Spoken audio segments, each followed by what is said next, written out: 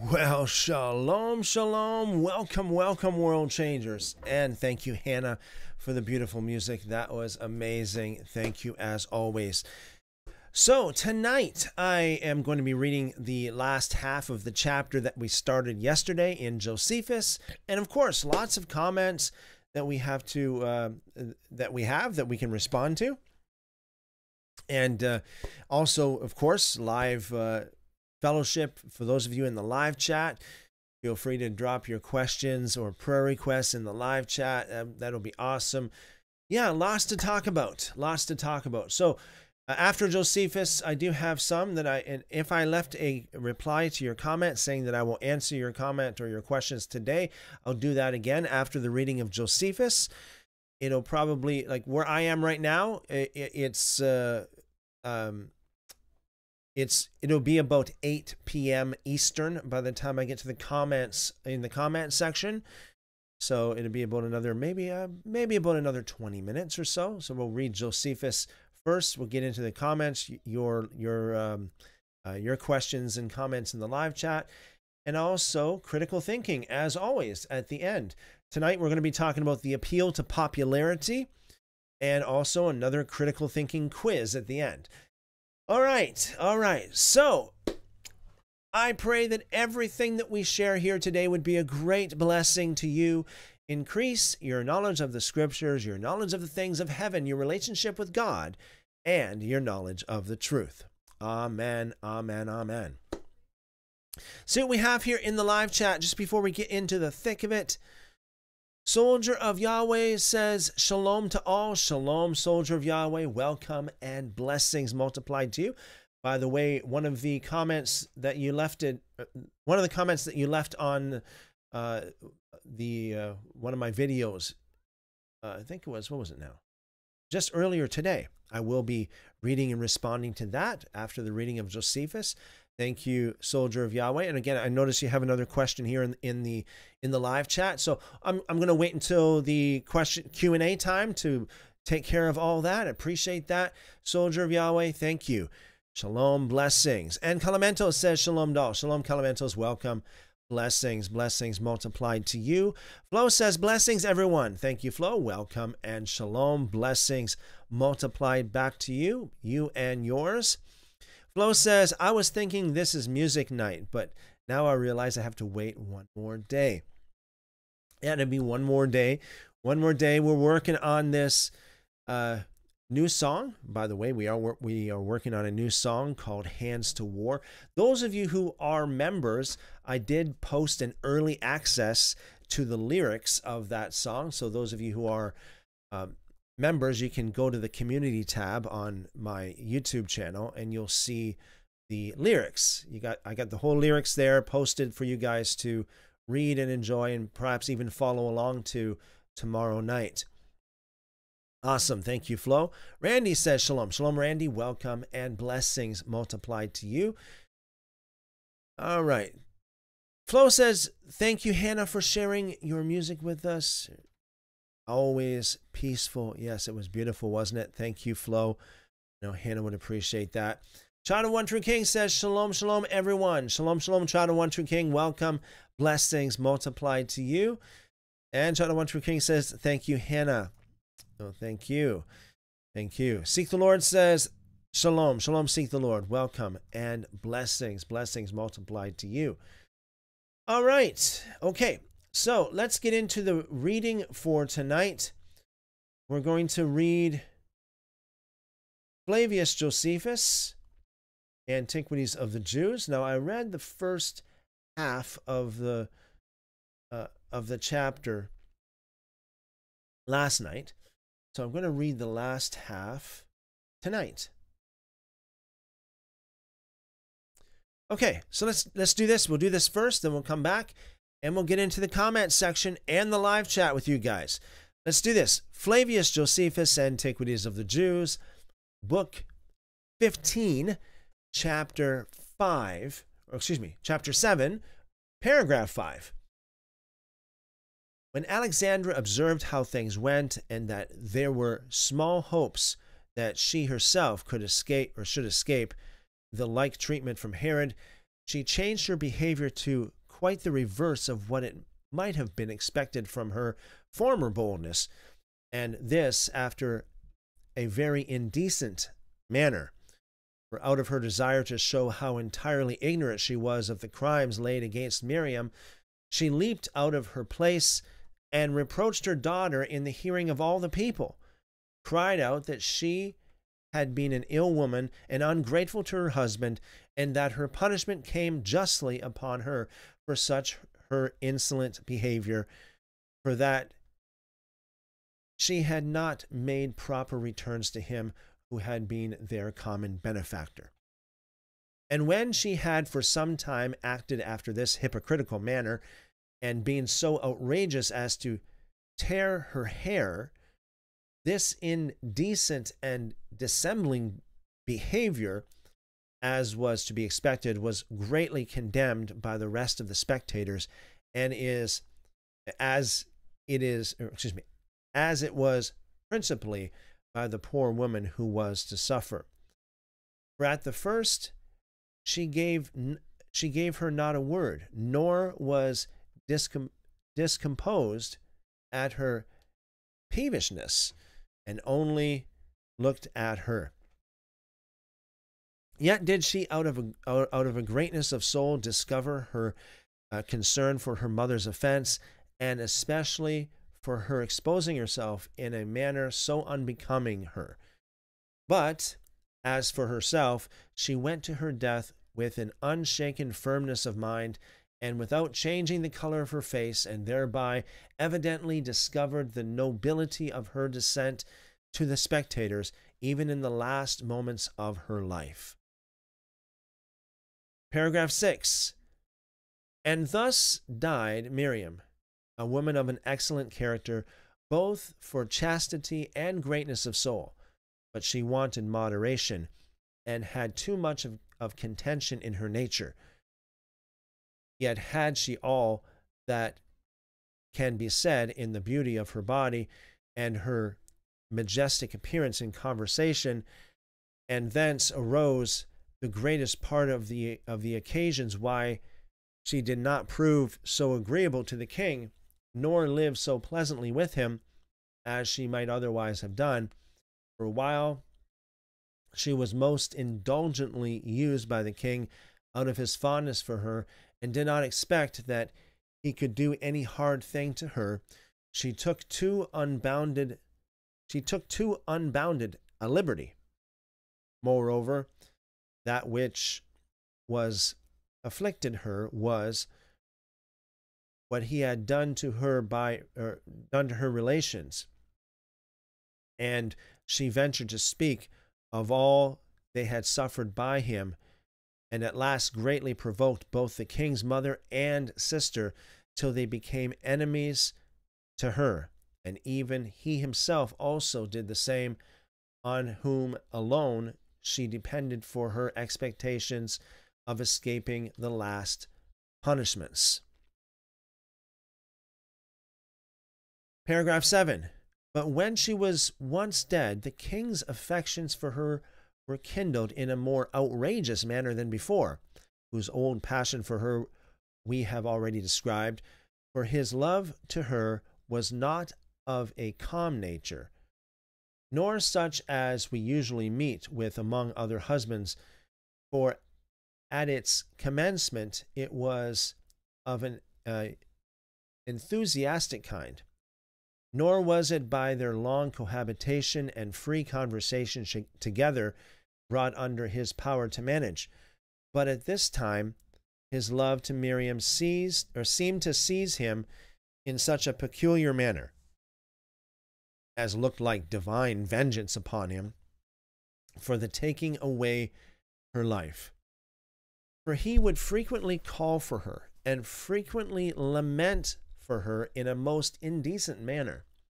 Moreover, he bethought him of everything he could make use of to divert his mind from thinking of her, and contrived feasts and assemblies for that purpose, but nothing would suffice. He therefore laid aside the administration of public affairs, and was so far conquered by his passion that he would order his servants to call Miriam as if she were still alive and could still hear them. And when he was in this way, there arose a pestilential disease, carried off the greatest part of the multitude and of his best and most esteemed friends, and made all men suspect that this was brought upon them by the anger of God, for the injustice that had been done to Miriam. This circumstance affected the king still more, till at length he forced himself to go into desert places, and there, under pretense of going a-hunting, bitterly afflicted himself.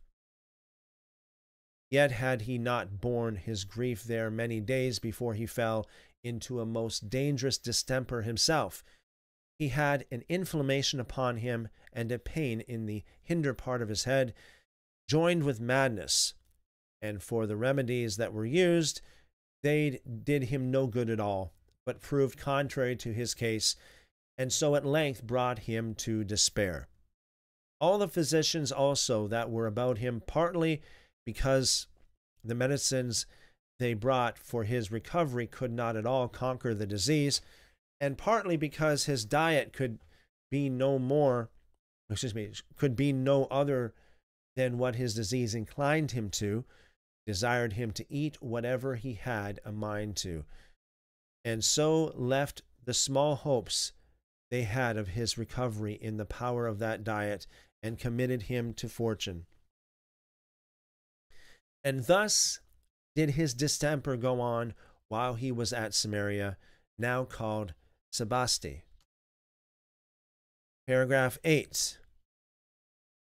Now Alexandra abode at this time at Jerusalem, and being informed what condition Herod was in, she endeavored to get possession of the fortified places that were about the city, which were two, and one belonging to the city itself, the other belonging to the temple, and those that could get them into their hands had the whole nation under their power. For without the command of them it was not possible to offer their sacrifices, and to think of leaving on those sacrifices is to every Jew plainly impossible, who are still more ready to lose their lives than to leave off that divine worship which they have been wont to pay unto God.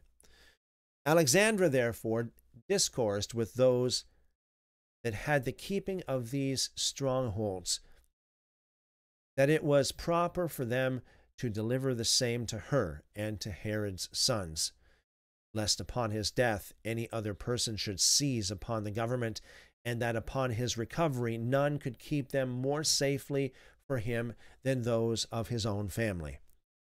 These words were not by them at all taken in good part, and as they had been in former times faithful to Herod, they resolved to continue so more than ever, both because they hated Alexandra and because they thought it a sort of impiety to despair of Herod's recovery while he was yet alive. For they had been his old friends, and one of them, whose name was Archiabus, was his cousin German. They sent messengers, therefore, to acquaint him with Alexandra's design, so he made no longer delay, but gave orders to have her slain. Yet was it still with difficulty, and after he had endured great pain, that he got clear of his distemper. He was still sorely afflicted, both in mind and body, and made very uneasy, and readier than ever, upon all occasions, to inflict punishment upon those that fell under his hand. He also slew the most intimate of his friends, Costobarus and Lysimachus, and Claudius, who was also called Antipater, as also Dositheus, and that upon the following occasion. Paragraph 9. Costobarus was an Idumean by birth, and one of principal dignity among them, and one whose ancestors had been priests to the Cos, whom the Idumeans had formerly esteemed as a god. But after Hyrcanus had made a change in their political government and made them receive the Jewish customs and law, Herod made Castoberos governor of Idumea and Gaza, gave him his sister Salome to wife. And this was upon the slaughter of his uncle Joseph, who had that government before, as we have related already. When Castoberos had gotten to be so highly advanced, it pleased him and was more than he hoped for, and he was more and more puffed up by his good success. In a little while he exceeded all bounds, and did not think it fit to obey what Herod, as their ruler, commanded him, or that the Idumeans should make use of the Jewish customs, or be subject to them. He therefore sent to Cleopatra and informed her that the Idumeans had been always under his progenitors, and that for the same reason it was but just that she should desire that country for him of Antony, for that he was ready to transfer his friendship to her. And this he did, not because he was better pleased to be under Cleopatra's government, but because he thought that upon the diminution of Herod's power, it would not be difficult for him to obtain the entire government over the Idumeans, and somewhat more also, for he raised his hopes still higher, as having no small pretenses, both by his birth and by these riches which he had gotten by his constant attention to filthy lucre. And accordingly it was not a small matter that he aimed at. So Cleopatra desired this country of Antony, but failed of her purpose. On account of this was brought to Herod, who was thereupon ready to kill Castoberos, yet upon the entreaties of his sister and mother he forgave him, and vouchsafed to pardon him entirely, though he still had a suspicion of him afterward for this his attempt. Paragraph 10. But some time afterward, when Salome happened to quarrel with Castoberos, she sent him a bill of divorce and dissolved her marriage with him, though this was not according to the Jewish laws, for with us it is lawful for a husband to do so. But a wife, if she departs from her husband, cannot of herself be married to another, unless her former husband put her away. However, Salome chose to follow not the law of her country, but the law of her authority, and so renounced her wedlock, and told her brother Herod that she left her husband out of her good will to him, because he perceived that he, with Antipater and Lysimachus and Dositheus, were raising a sedition against him. As an evidence whereof, she alleged the case of the sons of Babas, that they had been by him preserved alive already for the interval of 12 years, which proved to be true. But when Herod thus unexpectedly heard of it, he was greatly surprised at it, and was the more surprised because the relation appeared incredible to him. As for the fact relating to these sons of Babas, Herod had formerly taken great pains to bring them to punishment, as being enemies to his government. But they were now forgotten by him on account of the length of time since he had ordered them to be slain. Now the cause of his ill will and hatred to them arose hence, that while Antigonus was king, Herod, with his army, besieged the city of Jerusalem, where the distress and miseries which the besieged endured were so pressing, that the greater number of them invited Herod into the city and already placed their hopes on him. Now the sons of Babas were of great dignity and had power among the multitude, and were faithful to Antigonus, and were always raising calumnies against Herod, and encouraged the people to preserve the government to that royal family which held it by inheritance. So these men acted thus politically, and, as they thought, for their own advantage. But when the city was taken, and Herod had gotten the government into his hands, and Costobarus was appointed to hinder men from passing out at the gates, and to guard the city, that those citizens that were guilty and of the party opposite to the king might not get out of it, Costobarus, being sensible that the sons of Babus were had in respect and honor by the whole multitude, and supposing that their preservation might be of great advantage to him in the changes of government afterward, he set them by themselves and concealed them in his own farms. And when the thing was suspected, he assured Herod upon oath that he really knew nothing of that matter, and so overcame the suspicions that lay upon him. Nay, after that, when the king had publicly proposed a reward for the discovery, and had in practice all sorts of methods for serving out this matter, he would not confess it, but being persuaded that when he had at first denied it, if the men were found, he should not escape unpunished.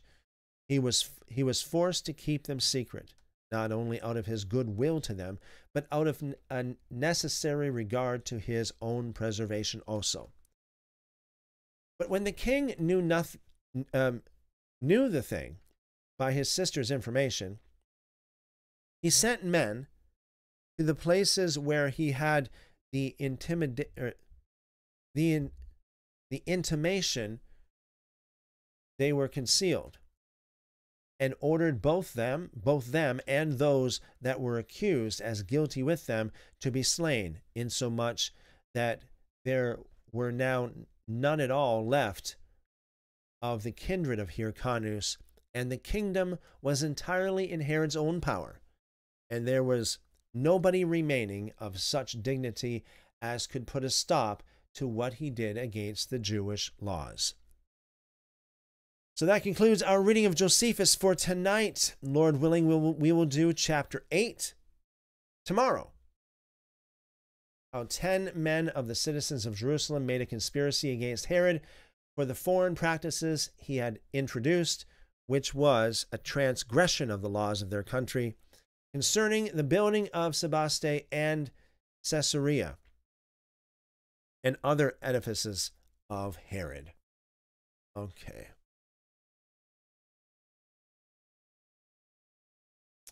All right, so let's see what we got here in the live chat.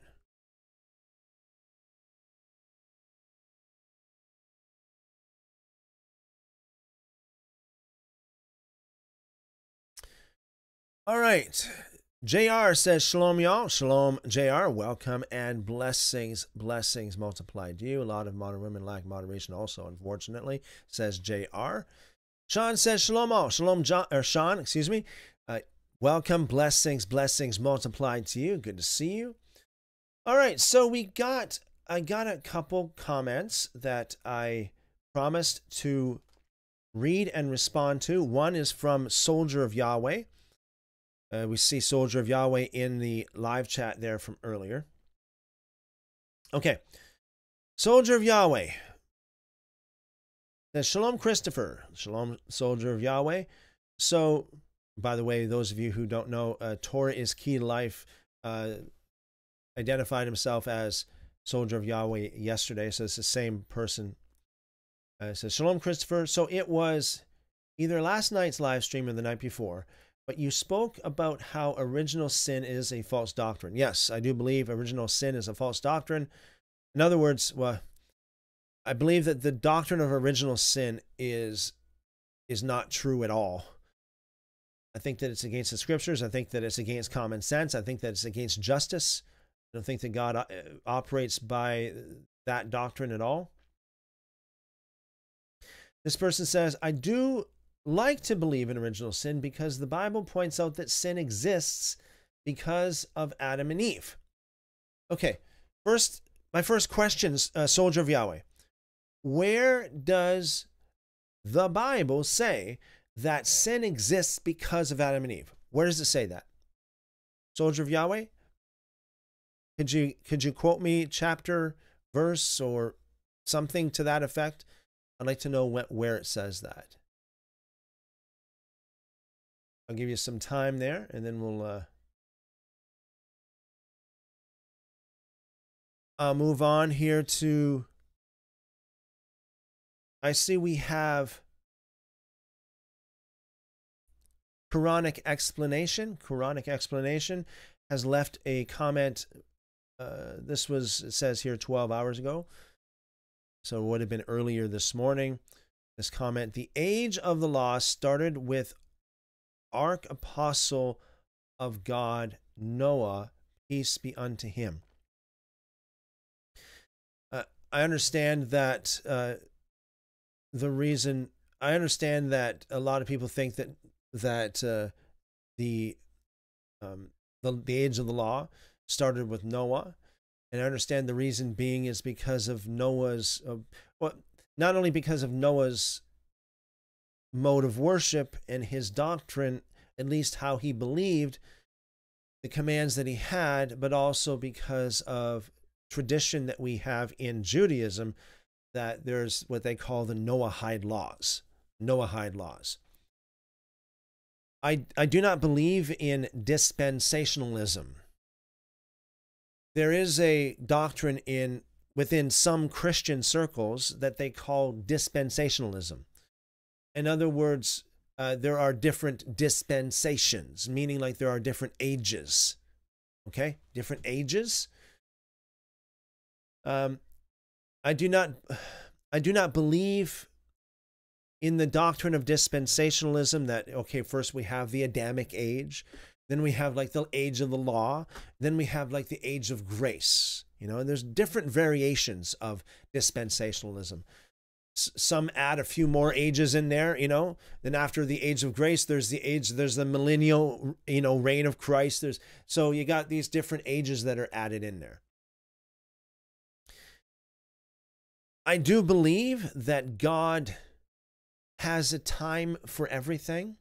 I do believe that there are seasons for certain things, but I believe that there are things that do not have seasons, things that are firmly and permanently established on earth and in the heavens.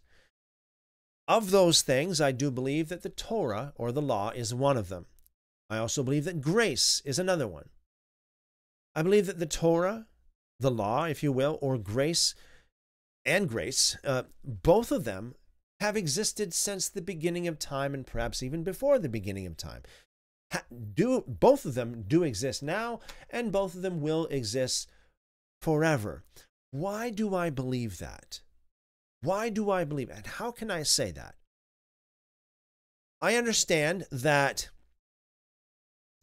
the creator of this universe is a creator of mercy and grace. Right? He has created everything by grace, by his mercy, for his purposes. I believe that everything is under the watchful eye of the Creator. I believe that everything is done by his grace. In other words, by his mercy. We're not, the fact that the earth exists, I believe, is because of grace. I think he created the earth, because of his grace. He created the human race because of his grace. At the same time, I believe that the law is an eternally timeless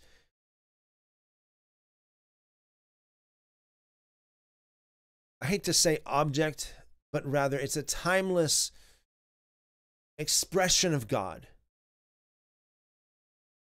Because I believe that the law of God is actually an extension of him, a reflection of him. I do not believe that God could ever exist. I do not believe that the Creator could exist without a law. So the law, I don't believe in a lawless Creator. I believe in a lawful creator. I believe that the creator, the law, if you will, is an expression of it's an expression of the creator. It's a reflection of the creator. In other words, like, do not bear false witness, for example. Well, that's because the creator doesn't bear false witness. Do not worship any other god. Well, that's just a reflection of his ways, his will, him, basically.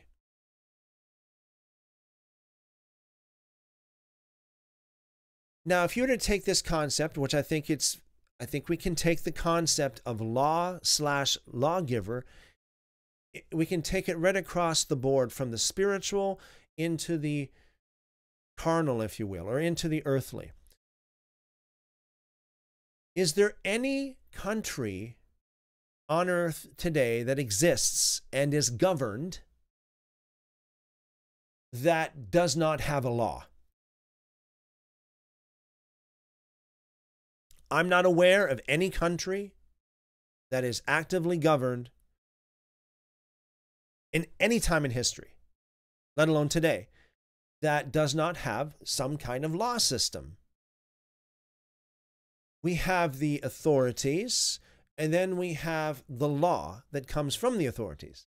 So we have the lawgivers, and then we have the law. If the law is good, that probably is because the lawgivers are good. If we have evil lawgivers, we have an evil law. If we have holy and righteous lawgivers, we have a holy and righteous law. If we have no lawgivers, we don't have a law. I believe that God, the creator of all, always did exist. And just because he existed, and he was always in authority, that in and of itself proves that the law always existed. I believe the law existed before the first second of time was ever recorded. I believe the law is now in effect, and that all should obey the law, and will always be in effect, the law of God. Now, there are different aspects to the law that are applicable to different people. Like, for example, we got the story of Adam and Eve. Now, they had a law, right? I mean, so the law did not begin with Abel or with Job or with Abraham or with Noah or with Moses. The law began with God. The law is, again, a reflection. The law is a representation of who God is and his ways. So Adam and Eve, we have in the story of the Holy Scriptures in the Torah, in the book of Genesis, they were given a law. Now, of course, they would not be given a law that would pertain to a nation as Moses did, because they didn't have a nation they didn't have a whole multitude of people to lead, into the promised land, or to rule. And so they didn't have those laws, or I should say, they did not. Those laws did not apply to them. I believe it's like, you hear a lot today about the quote unquote the cloud, meaning like the internet, like reservoir of information and services in the cloud, right? So you can download or upload things to and from the cloud. I believe that the law of God is the same way. I think that it always did exist. If you can just picture it like as if it's in the heavens, the Torah, the law, is eternal. There's no beginning to it. There's no ending of it. There's never going to be a time when God exists where there is no law. God is not a lawless God. And God never exists. I don't think there ever was a time when God ever existed without law. Like, I don't think that he's like, well, God is there, 400 quadrillion years ago, God was there, but no law was there. It's a lawless. He existed in lawlessness. No.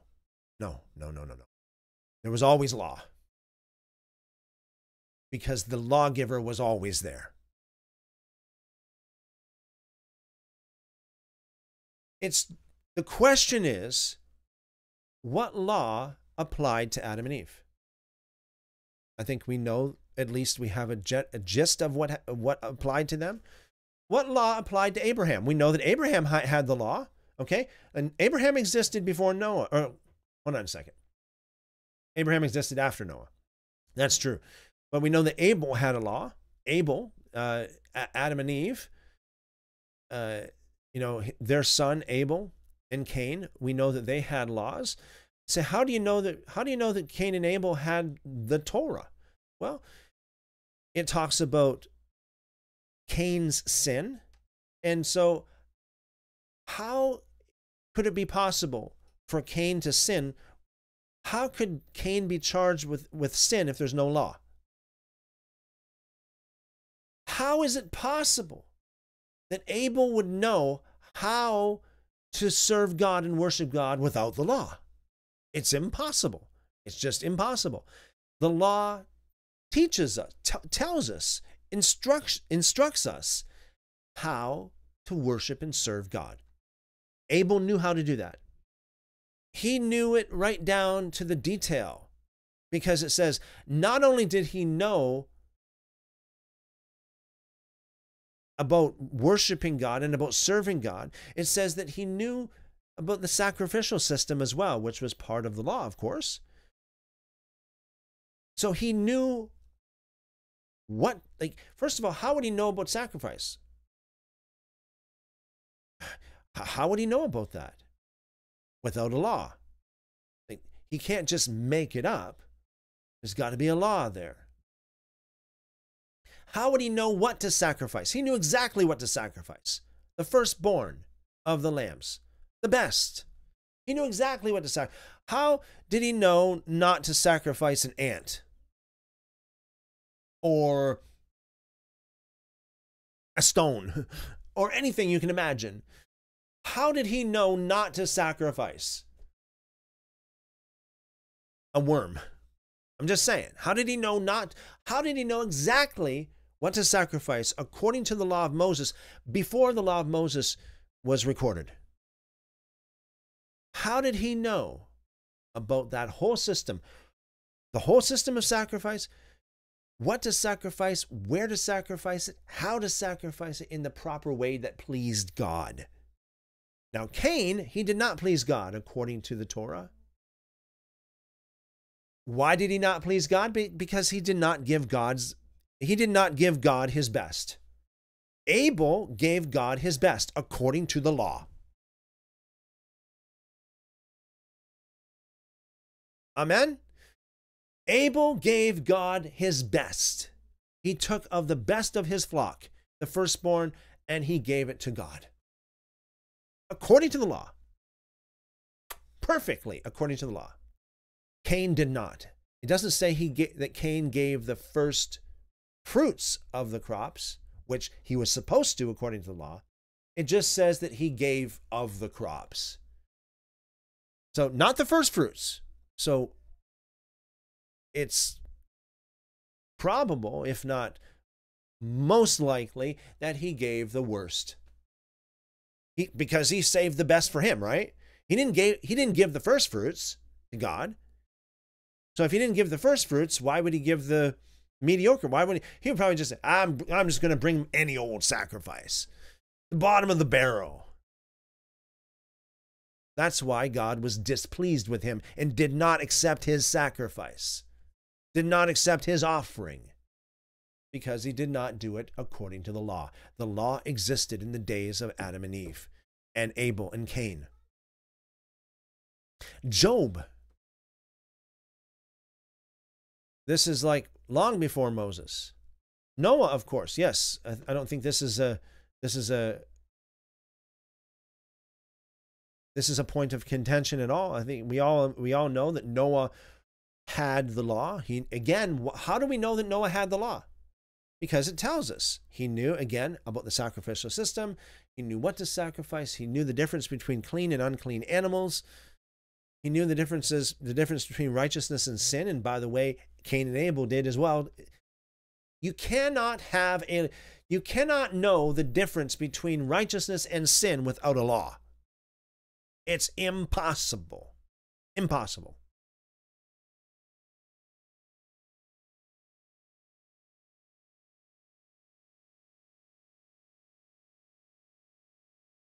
So I believe that God, there are seasons, yes, there are times and ages, if you will, for certain things. Yes, absolutely. God did create it that way. However, I do believe that according to the evangelical dispensationalism Christian doctrine, I don't believe that is accurate, because I believe they take what is timeless and eternal and they make them into ages. Like, this is the age of the law. This is the age of grace. Come on. God created the entire universe He created it out of his love, his mercy, his grace. He created the human race. He gave us so much. Amen? He gave us so much. And I believe that the giving of the law to Adam and Eve, to Cain and Abel, was, in fact, an act of grace. As any good father would give his children instruction so that it will go well with them, so the Creator gave his wonderful, wonderful people instructions to live by, how to worship him, how to serve him, how to live right. And that was there from the very beginning.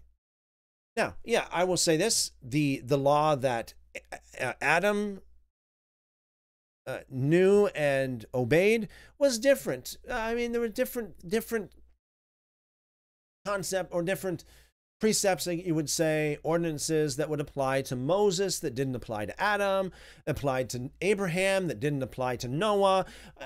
Okay, but the idea is this. The best way to look at it is this. The law is like a cloud. It's like the cloud. It's like the cloud of the internet. Okay? Figuratively speaking, it's like the cloud. And you download whatever applies to you. Adam and Eve, they were in a certain circumstance that a lot of laws did not apply to them. So they downloaded from the law, from the eternal law, that which applied to them. Same with Abel and Cain. They downloaded, if you will, laws that applied to them, given the circumstances that they were in. Same with Enoch. Same with Seth. Same with Methuselah. Same with Noah. Same with Abraham. Same with Moses. Same with David.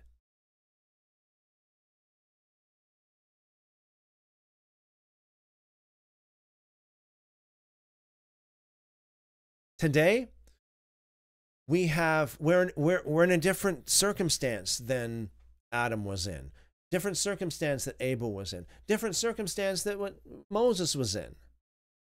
So we download what applies to us, right? There are laws that apply to certain people that would not apply to everyone. So we go by the laws that apply to us because it's an eternal law. Psalm 119 verse 89, your word, O Lord, is forever settled in heaven. See, when David wrote that down, what do you think he was thinking about? Your word is forever settled in heaven. Not, oh, well, it's there temporarily, but it's like it's a permanent thing. It's a perpetual thing. Forever there, timeless. What do you think David was thinking about when he penned those words in Psalm 119, verse 89? I don't think he was thinking about his own writings, the Psalms. I think he was thinking about the Torah.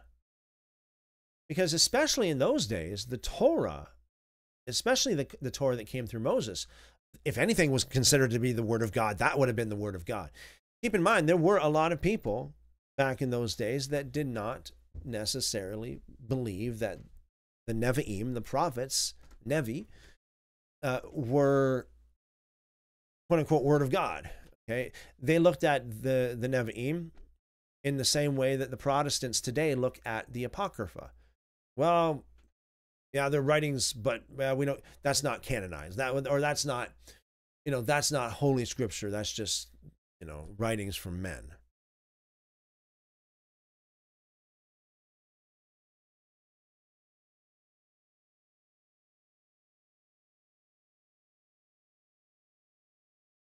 Yes. So, thank you, Quranic explanation, for your comment. Appreciate that.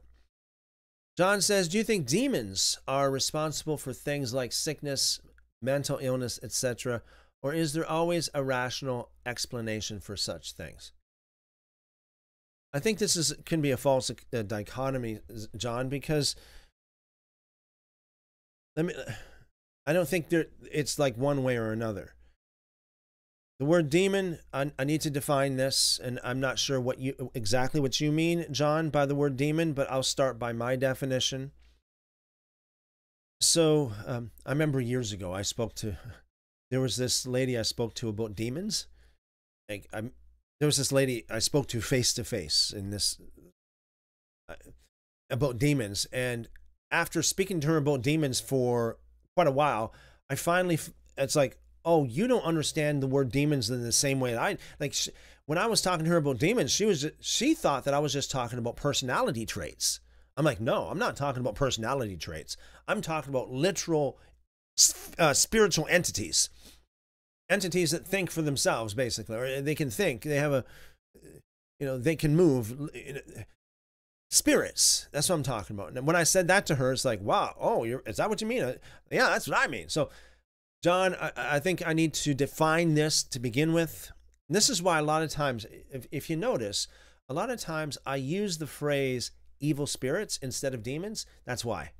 Because I had an experience years ago with this lady, and I was talking about demons, and I was talking about demons. And she was like, listening to me and talking to me and asking me questions and all that kind of thing. Then afterward, I'm like, oh, wait a second. You don't, okay, you think that I'm talking about just personality traits. No. I'm talking about spirits, entities, spiritual entities, So, John, I think I need to clarify this right up front. In the context of my answer, what I'm talking about is spiritual entities. Spirits that are disembodied spirits, if you will, spirits that can move, see, think, feel, have emotions, yada yada yada. Okay, speak. They are literal entities, beings, if you will. That's what I mean. So, going by that definition of demons, I would say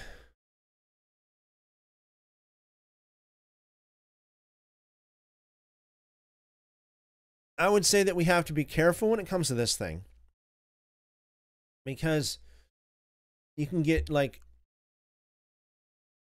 overly obsessed with this kind of stuff. Don't get me wrong. I think that there is a spiritual world that has many kinds of spirits, both evil and good spirits. And I think that there are spirits behind basically everything that happens on earth. I believe the Holy Spirit, God, is behind a lot. And good spirits are behind. I believe that there are evil spirits as well. However, I do not believe in going around, like I know of one guy, he was like seeing demons, everywhere. Like, maybe not literally, but he thought like it's like a demon behind every bush and, behind every tree. And, remember one time he was saying that he was driving along a road and he saw tumbleweed go across the road. He thought it was a demon that was this tumbleweed. It's like, no, not everything. I don't believe it's healthy to always think about everything as a demon. I think we should keep our our minds and our spiritual eyes on God and understand that He is in control always. And if there are evil spirits, then he can deal with them. He can allow or disallow. He can protect. He can shield. He can do whatever He does, and He does. He can and He does. So I believe that we need to have our eyes on God more than anything else and trust Him. Having said that, I do believe that I think that there are many different graduations, if you will, of evil spirits. I think there are many different there are many different levels of hierarchy and power of different evil spirits. I think that some evil spirits are super hard to deal with. Other evil spirits are very easy and very weak, very, they don't have a lot of power at all. Some evil spirits, I think, has a fair amount of power, depends on how much a person would give evil spirits. And I do believe that people give evil spirits place and power by their disobedience.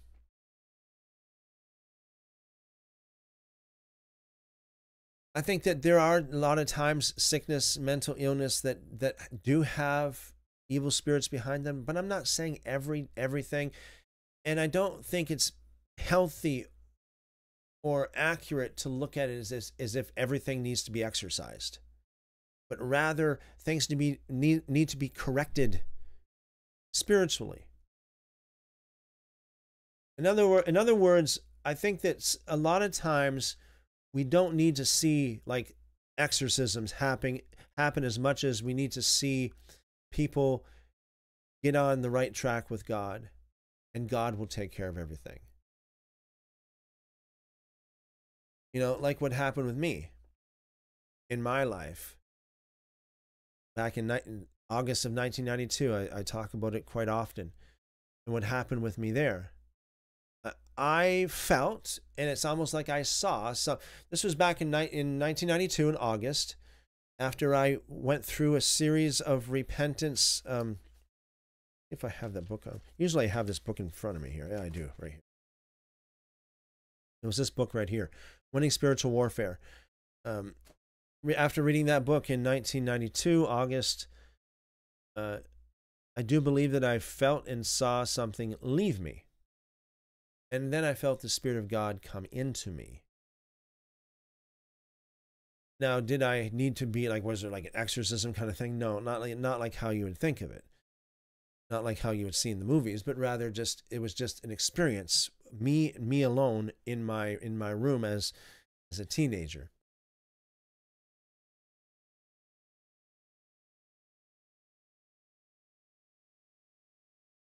Now, I said earlier, John, that I think it's like a false dichotomy, because I think that it all has a rational explanation anyway. I don't think that there's a choice. Like it's either demons or a rational explanation. No.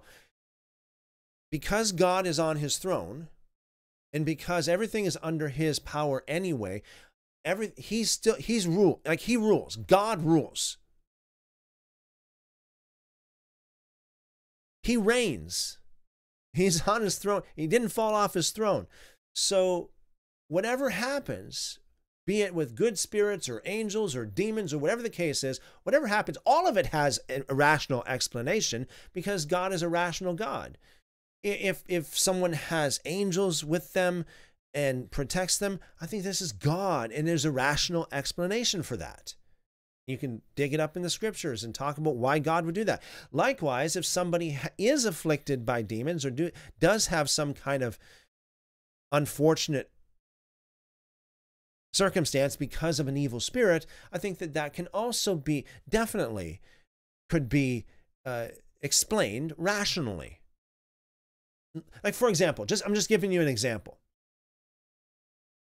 I think that a lot of people suffer spiritually You could say from evil spirits to one degree or another, because of the bitterness in their heart. Because they hold a grudge against their father or against their mother or their friend or their whoever. They hold a grudge, and because of that, they're afflicted. You know, it's like it eats them up. And spiritually, because of that, they can. I'm not saying it all, but they can be afflicted by evil spirits, because holding on to a grudge is disobeying God's law, right? Leviticus chapter 19, do not bear a grudge. Do not bear a grudge. So when people bear a grudge, they actually violate the law of God. And because of that, they give legal right to evil spirits. Likewise, if you obey God, you invite the presence of God or the angels of God to assist you and to be there to protect you. And there's a rational explanation for it. Why? Because of your obedience, because this is what it says in the scriptures, because that's the way God operates, because God is judge. He's still on the throne. He's on the bench, so to speak, and he's always passing judgment. Every judgment has a rational explanation. Whether it's a judgment that an evil spirit from God will go and afflict King Saul, like it says in the scriptures that it did, there's a rational explanation for that. Saul gave that spirit legal right to do that. So it's not one or the other. It's not like there are demons or rational explanations. No. There are demons or angels, and there are also rational explanations as to how all of this stuff works. I think the best way to do it is to do everything you possibly can to ensure you're on the right track with God. You're doing everything you can possibly do to obey him. And he will look after everything. He'll look after the rest. You don't have to worry. As Yeshua said, fear not, little flock. It's the Father's good pleasure to give you the kingdom. It's the Father's good pleasure to give you the kingdom. Thank you, John. Appreciate that. Seek the Lord says they used to hang dispensation charts in some churches. I can imagine. Yeah, I can imagine.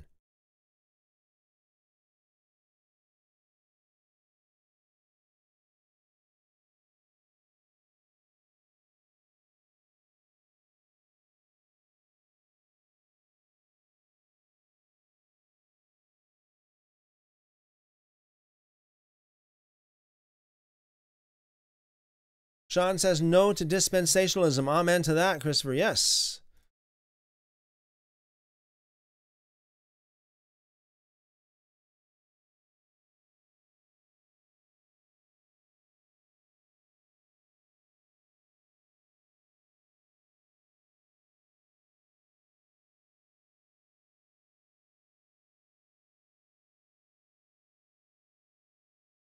John says, is the devil made me do it ever a good justification for a negative action against someone or yourself? Again, I believe that at the end of the day, it's all God, okay? It's between you and God. Like, if you choose to obey God, then, you know, God's going to help you out with that. If you choose to disobey God, then, you know, you could say an evil spirit or the devil can have legal right within, you know, in your life.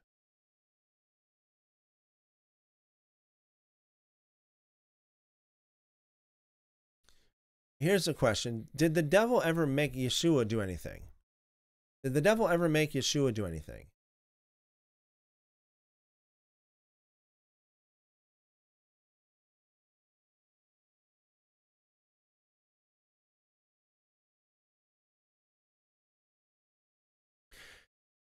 John, the devil doesn't have any power that God doesn't give him. Look at the story of Job. The devil couldn't do anything. Nothing at all. If it didn't come from God first. God had to give the order. God had to give the judgment and set the boundaries for the devil. See, what am I saying? So what's my point? My point is, whatever power the devil may have over you, talk to God about it. That's my point. That's my point. You're right with God. You stay right with God. You do whatever you can to obey Him. I think you're on the good side. You don't have to worry about anything.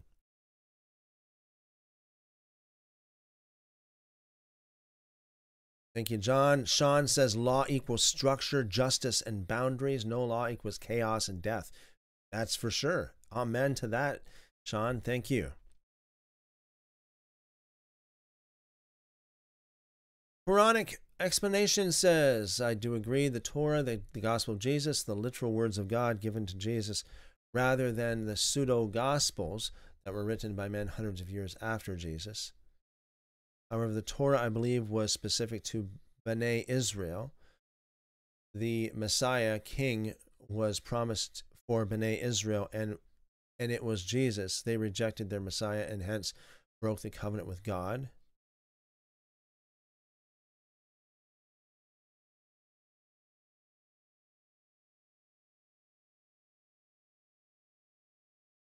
You see, according to the Torah, it says there's like one law for all. It's one law for the native-born Israelites, and there's one law for the Goy as well. It's one law for all of it. One law applies to all people. I don't think that there is a law that doesn't apply to anybody.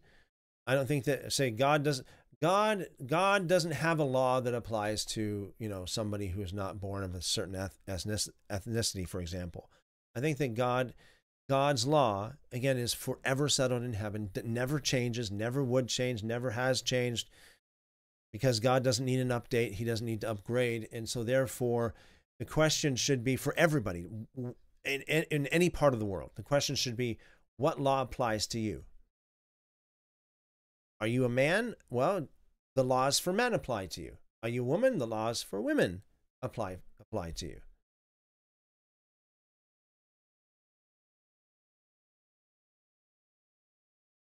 It does speak about one law for all. I will say this as well. I believe that every law that the Creator uses to create his universe is God's law. I know that sounds overly simplistic, but hear me out. I do believe that the Creator has laws that are not necessarily written in any quote-unquote religious book. How can I say that? What do I mean? Christopher, what do you mean? No, okay. For example, we have the laws of nature. The Creator created those laws. Those laws are God's laws, as much as any other law is. The laws of physics is another thing. The laws of mathematics. These are laws that were put in place. The Creator made sure that these laws were evident in creation. So I think that all of this stuff applies right across the board. So what am I saying? What's my point here? My point is, it doesn't matter who you are, where you're from, where you live on the earth, what family you're from, God's laws still apply to you. Whether you're an atheist or a Jew or a Christian or a Muslim, God's laws still apply to you no matter what. Whether you believe it, whether you don't believe it, it just doesn't matter at all. It doesn't matter who you are. God's laws are solid and unchangeable. The laws of physics apply to everybody, whether they believe it or not. I know there are some people, not a lot, but there are some people in the world today that don't very much believe in the laws of physics. However, hey, the laws of physics apply no matter what. It's just it's a concrete thing that you can't change and that doesn't change. That's what physics is all about. Same with the laws of nature and such. So at the end of the day, God's law is God's law. It doesn't change. It's for everyone to whom it applies.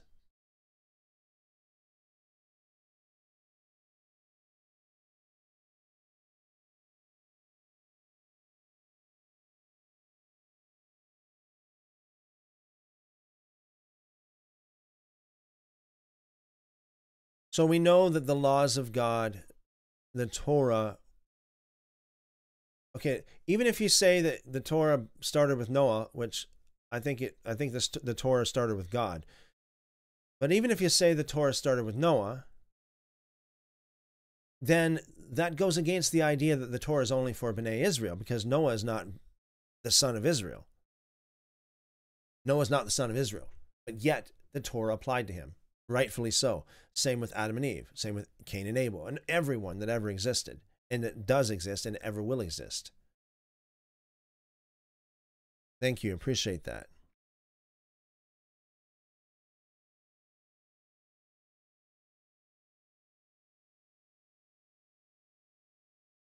Randy says, I believe in the legends of the Jews, the Creator consulted with the Torah to go forward with the creation. And the legends of the Jews are it's really an interesting account of these things. And we did read quite a bit of this. This was a couple years ago now. We did read a fair amount of the legends of the Jews right on the live stream here. Yeah. Yeah, very interesting. I think that everybody should have that in their library, so to speak. Kabushashnu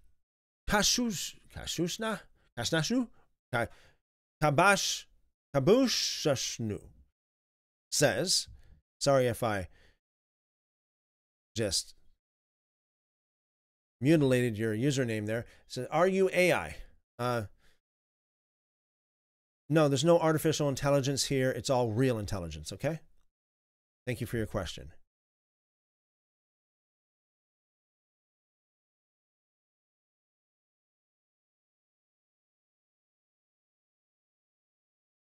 Quranic explanation with regards to Abel, he was the son of Adam, who God taught directly. He didn't have a set law. However, God chose Adam as a prophet, so he revealed upon him what he wanted from them. So I think, I suppose at the end of the day, it depends on what scripture you want to go by. But according to Genesis, and it depends what you mean by set law too. So do I believe that a law was in writing in the days of Cain and Abel? No, I'm not saying that. I think that law can exist without it being in writing. I think there could be, like, again, we have the laws of nature, the laws of physics that existed for how many years so far before anybody ever wrote about it or studied it. So we don't know. It doesn't tell us exactly how Abel knew the Torah or that law. It doesn't tell us exactly. We can only speculate. And if we want to be honest, we can only say, well, this is what I think could have happened. But it doesn't tell us. It doesn't tell us that God taught.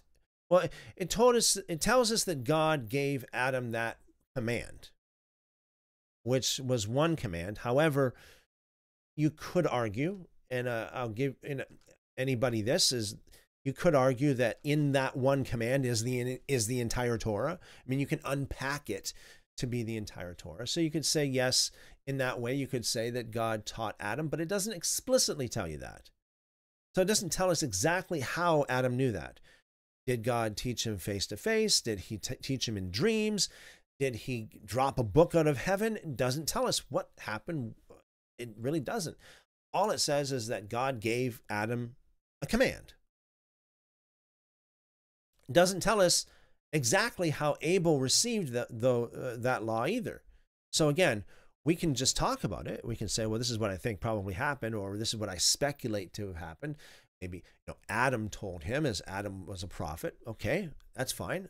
Or you could say that Abel had a personal revelation from God himself. Well, whatever. Like, to me, it's like it doesn't tell us. So, I mean, we don't really have much to go on. But I do believe it was the everlasting law of God that never changes, that doesn't have a beginning, and that doesn't have an end. If it's a law that's just kind of temporary, in and out kind of thing, then that's a very unstable God to give someone an unstable law. It's the same law, as far as we can see, that Moses received, especially in regards to the worship and sacrifice. It's the same law. So it certainly was something that stayed in place for a long time, and I think it still is in place.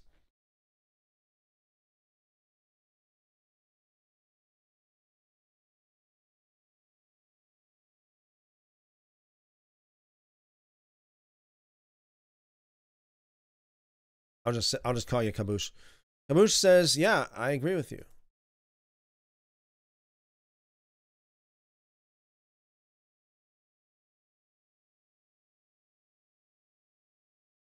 Soldier of Yahweh says, I have to rewind. I've been busy. Wish to have stayed to reply to you sooner. Okay. Soldier Yahweh says, there isn't a verse in my claim.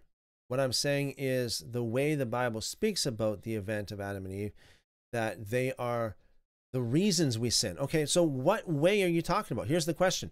Again, it comes back to the same question. How do you get that? Where do you get that from? What passage? What verse? What do you mean by the way the Bible speaks about it? Can you give me a passage that would support this claim? Could you give me a passage that supports your claim? And we can unpack it and we'll go right into it as much as possible.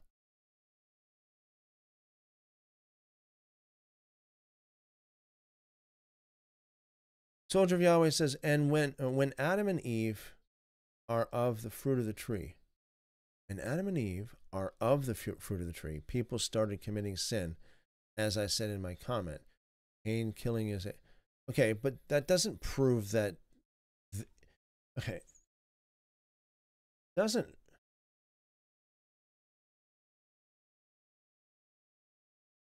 So the claim was, as you said here, that sin exists because of Adam and Eve.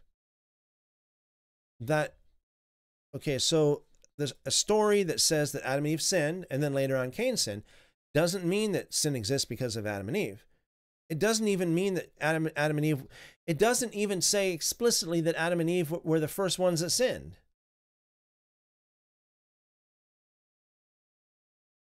This is why we talk about critical thinking a lot here. Like, what does the passage say? What does it not say? Because what it doesn't say can be as loud or even louder than what it actually does say. For some reason, I have been receiving a lot of comments recently in the past few days about Genesis chapter 1, chapter 2, the creation story. I've been receiving a lot of comments and a lot of people that have been dropping a lot of different claims and questions about Genesis 1 and 2. Maybe sometime we should do a series on that as well, even if it's just 2 or 3 live streams. I have already did several live streams just only on Genesis chapter 1, done several. There are probably, I'm just guessing, close to 10 hours of content on my YouTube channel right now in regards to just Genesis chapter 1.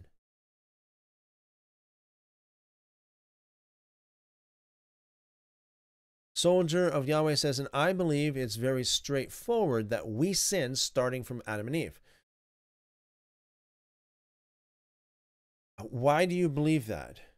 Why do you believe? Just because it mentions a couple that sinned thousands of years ago doesn't mean that sin exists because of them. And it doesn't mean that we sin starting from Adam and Eve. Doesn't mean that. See, this is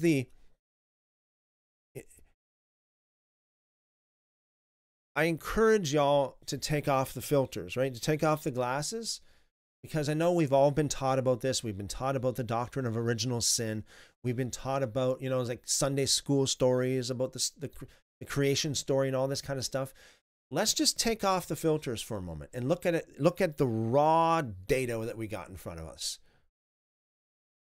Look at the raw data.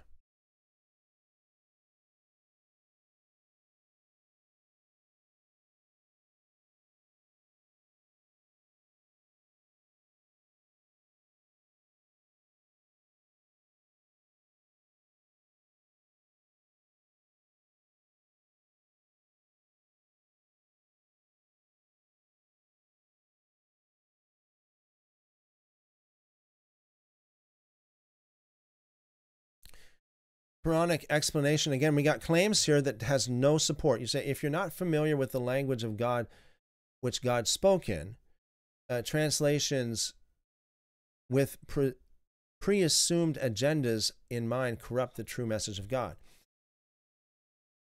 Okay, let's not idolize a language. It's idolatry.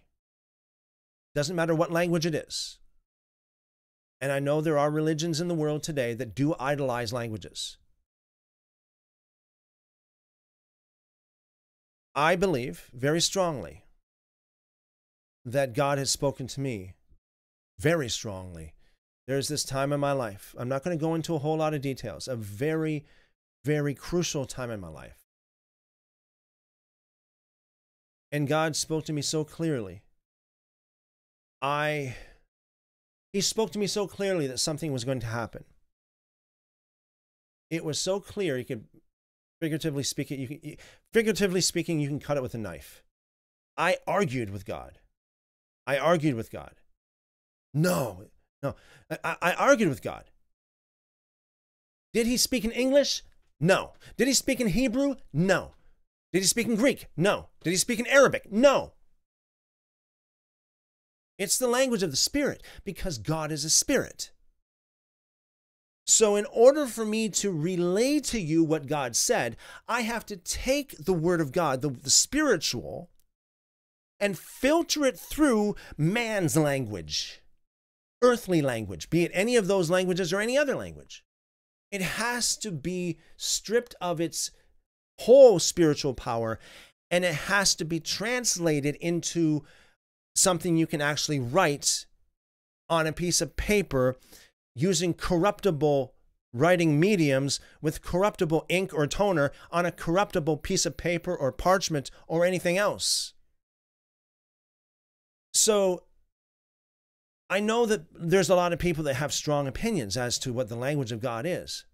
I believe that the language of God is a language of the Spirit. It's not something that you can contain within letters on a piece of paper. It's not that frivolous. It's not that shallow. It's not that weak.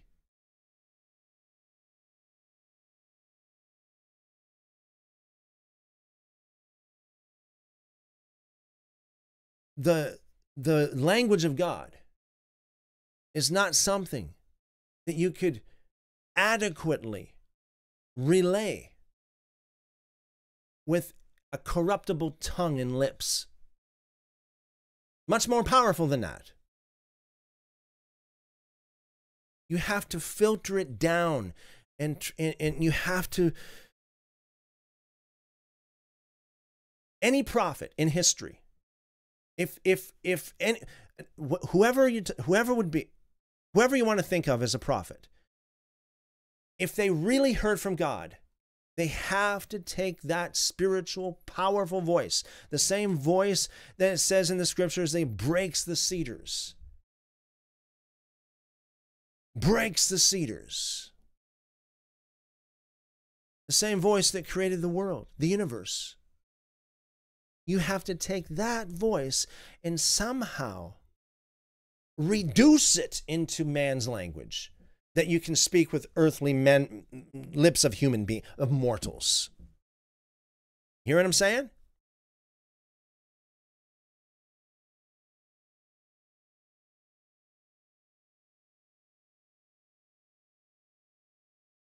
So any language that a man speaks is a translation of the original language of God.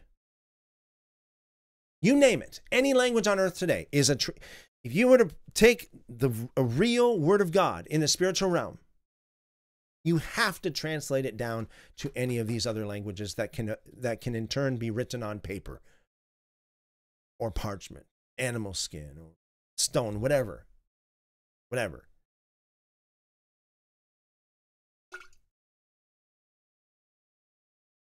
The real voice of God is far, far more powerful than anything that a piece of paper can hold. The real voice of God is far, far more powerful than any book can relay to you. This is why it's so vitally important for people to have a personal relationship with Him. And so that His Spirit, you know Him by His Spirit. It's not just all data in your head. It's not just some kind of information you got stored up in your brain, but rather it is a powerful, real, spiritual existence and being in and through you.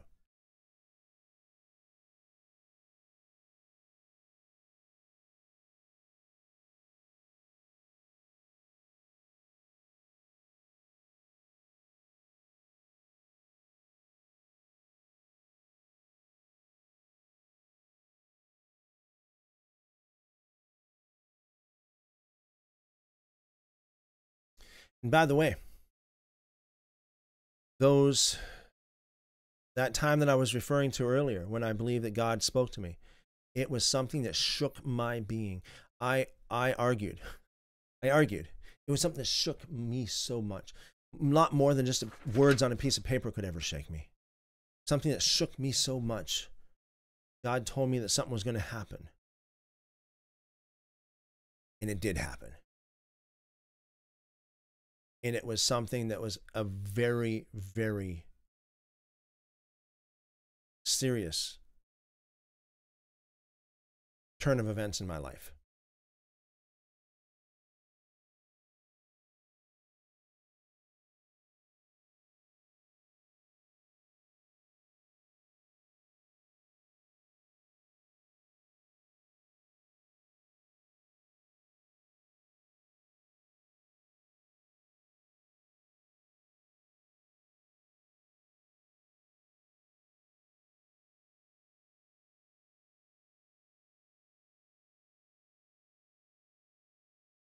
Soldier of Yahweh, what is dispensationalism? So there are different forms of dispensationalism. Some are like, so what they do is this. It's a very, it's from, it's not that old of a doctrine. It's like maybe, I think it's less than 300 years old. It's a relatively new doctrine. And by the way, if it's new, it's probably not true. So it's a relatively new doctrine. And what they did, I don't know how to say it other than being very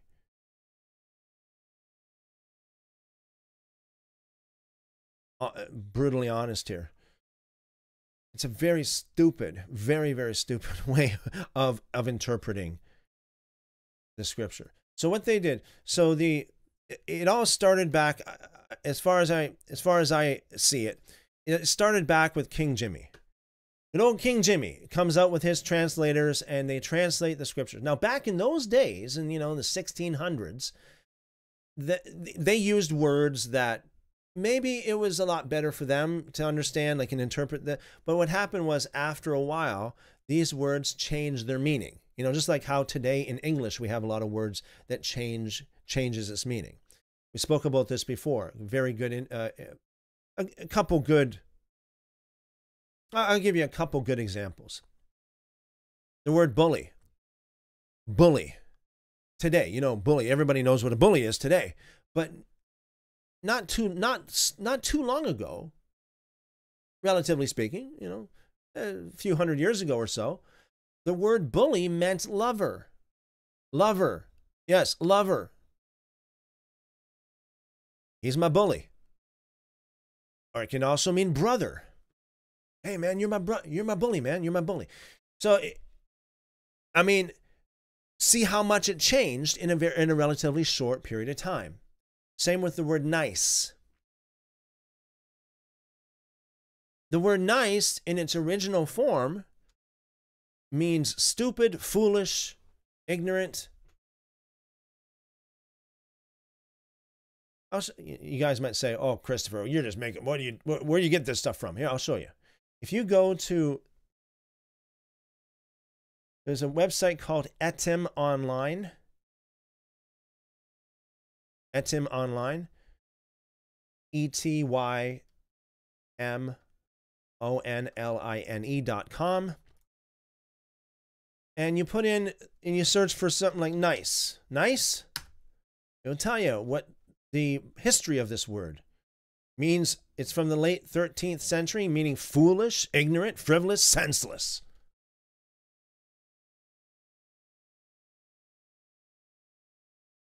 In the 12th century, careless, clumsy, weak, poor, needy, simple, stupid, silly, foolish.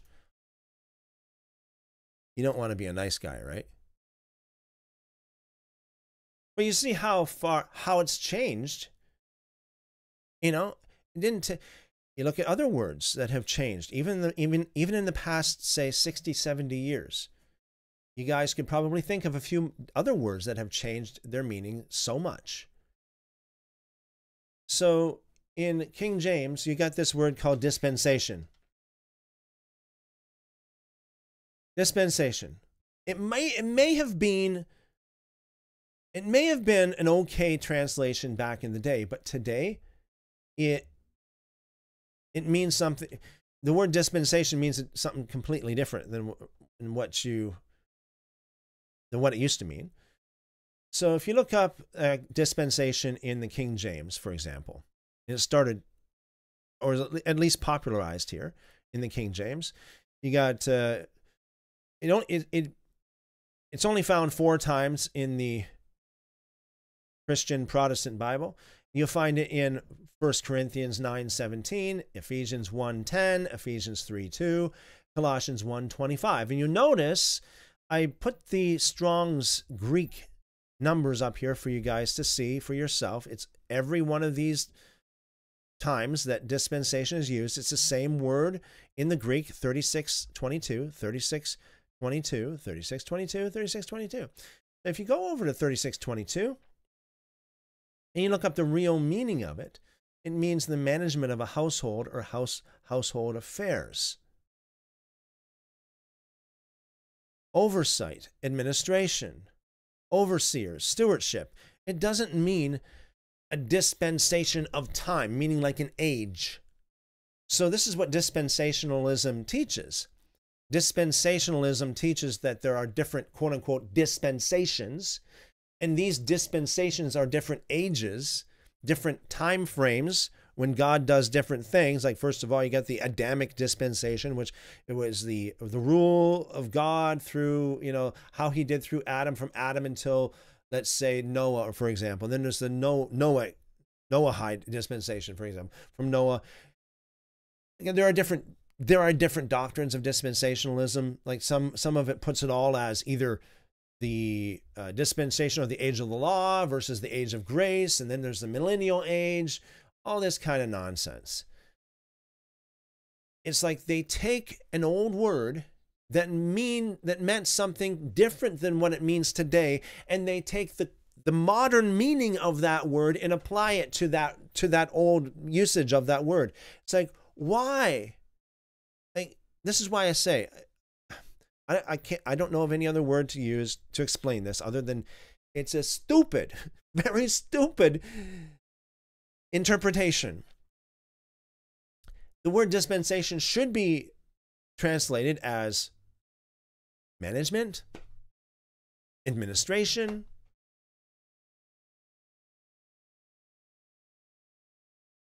instead of translating it as dispensation, which makes it sound like today, it sounds like a chronological chunk of time.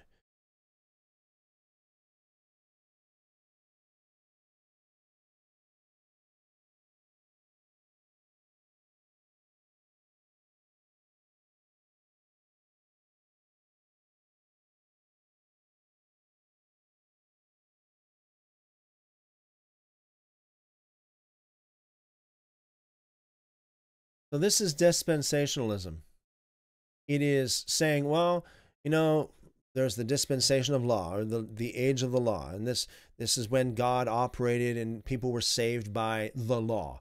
And then after that, Jesus came and died for us, and so yada yada yada. And then the dispensation of grace happened. So this is the age of grace, where people are saved by grace now. And then later on, when Jesus comes back, there will be the 1,000-year reign, and that will be the dispensation of the millennium. This is, so it makes it, again, there's a false dichotomy. It makes it sound like that the law and grace are opposed to each other. Like it's either you go by grace or you go by the law.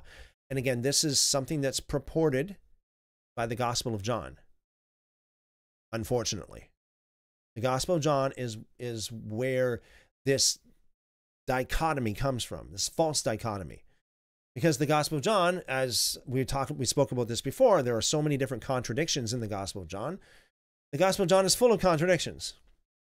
I mean, generally speaking, there's a lot of contradictions in the Gospel of John, contradicting with the Synoptic Gospels, or contradicting with the rest of the law and the prophets. One such thing is this: it's like, well, I'm just going by memory now. In John, where it says, the law came by Moses, and but grace and truth comes through Jesus Christ. So it makes it sound like there's a false, like there's a dichotomy going on. Like it's either you go with law or you go with grace. You go by the law, like Moses style, or you go by grace, Jesus style. So it sets it up in a way that it's like there's a dichotomy there. And I believe it's a false dichotomy. I don't believe we should divide the law from grace, because I do believe that the law is an act of grace, that God gave the law, or revealed the law, I should say, because again, we were talking about this before. I believe the law is an eternal thing that existed as long as God existed. It's just that people have had the fortune, the great fortune. They're fortunate enough to see, to hear, or to have that law revealed to them. And this is all by grace. The law was given by grace, or revealed, I should say, by grace. The law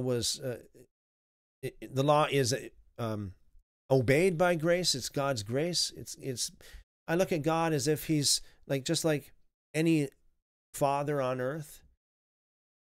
Any good, loving father would give his children rules, or instructions to go by, so that it will be well with them. And in the same way, we got God the Father giving rules, instructions for us to go by, so that it will be well with us. So why would he do that? Because of his grace, right from the very beginning. So dispensationalism is just a bad doctrine, very bad.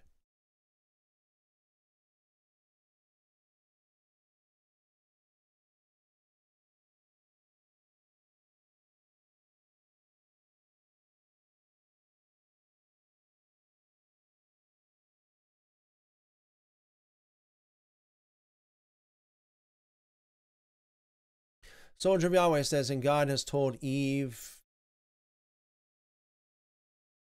in a sense, I think that B shouldn't be there. Eve, in a sense, that her descendants will suffer. Again, I think this is, you're reading into it what it doesn't actually say. And I think it comes from the bruise your head and bruise your heel statement. Yeah, so you vaguely alluded to a passage that you think is talking about original sin. You vaguely alluded to this passage. Let's quickly go over here.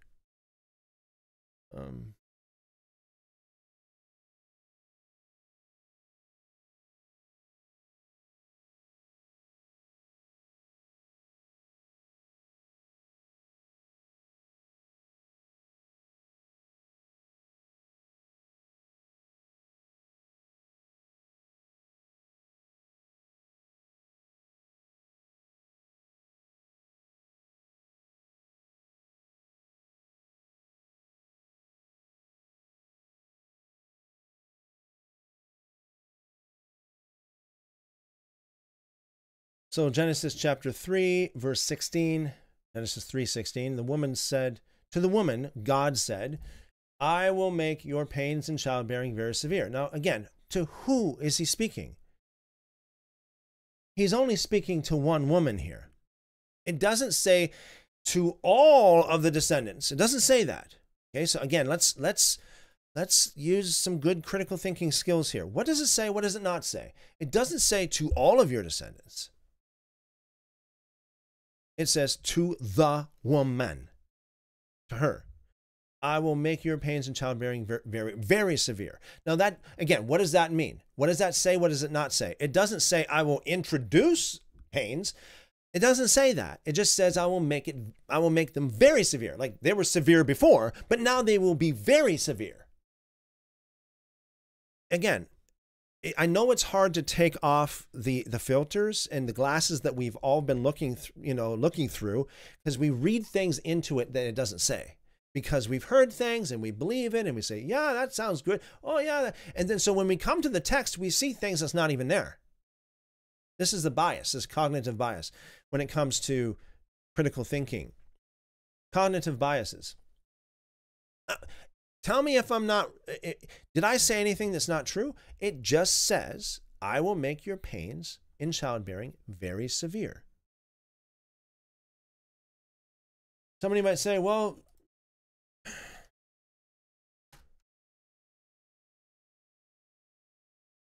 oh, well, go and check other Bible translations. Okay, let's do it. Check other Bible translations. So good old King Jimmy comes along again and says, I will greatly multiply your sorrow. Okay, so that does not say I will introduce sorrow, but it's like you already had sorrow, and I will multiply your sorrow. That's the way it sounds, right? In the New King James, the same thing. I will greatly multiply your sorrow. NLT, as much as NLT is not necessarily all that accurate. However, it says, I will sharpen the pain of your pregnancy. Again, this doesn't mean I will introduce it. NIV, I will make your pains in childbearing very severe. Okay. ESV, I will surely multiply your pain in childbearing. Yeah. So I think we all get the point here. CSB, it says, I will intensify your labor pain. So it's not like there were no pains before. Not what it says. It just says that it will be multiplied. It will be intensified.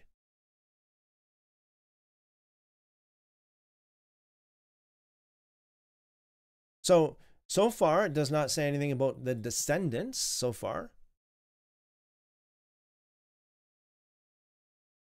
Genesis 3:16, with painful labor you will give birth to children. Okay, again, this is talking to one person. Your desire will be for your husband, and he will rule over you. So basically, God is putting her back in her place, so to speak, in the way that it speaks of in Genesis chapter 1 and 2.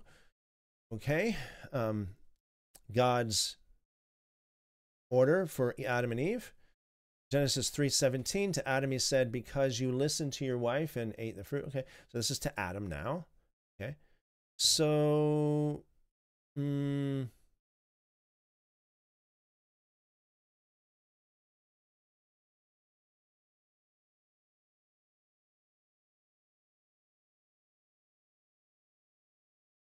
when about the whole thing about crushing, he will crush your head and you will crush his heel.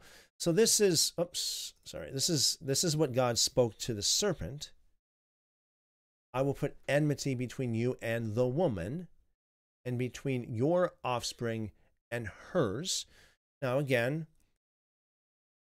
this could be interpreted as a one man, such as Jesus, as a lot of Christians, I'm sure all Christians would say this is talking about Jesus. This is the first prophecy of the Messiah. This is not talking about all of everybody from, it's talking about Jesus, right? And he will crush your head. Because if this is talking about all of the descendants, I don't think anybody in their right mind would tell me that every descendant of Adam and Eve crushed the head of the serpent.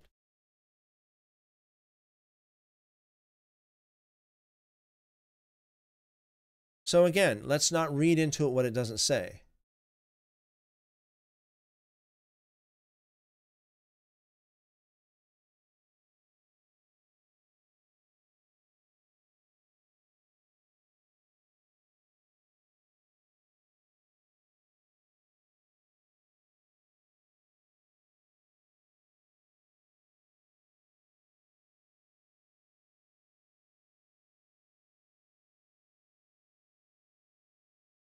Quranic explanation. In the Quran, it says the way of God doesn't change, and that the messenger Muhammad isn't new in that way of God, sending messengers warning and sending glad tidings. Those who rejects always gets destroyed. Yeah, is any this could apply. Yeah, definitely. Anybody that would have the word of God, especially the message of repentance and obedience, I think it's definitely the message of God to obey. And if people don't obey, then they're not going to be in a good place. That's for sure. Thank you, Quranic explanation. Ali says, Salam all. Salam, Ali. See you. Peace.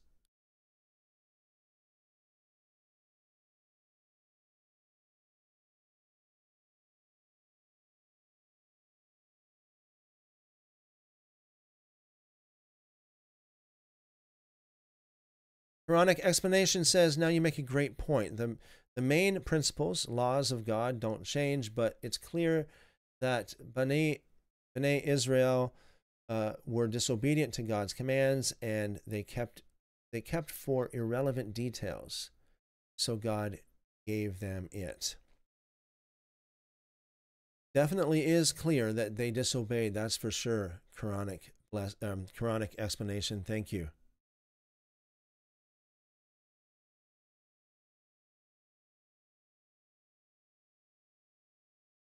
Ali says, when Adam and Eve, quote unquote, ate from the tree, they chose to do so, as in free will. They had the will to eat or not to eat. Yes.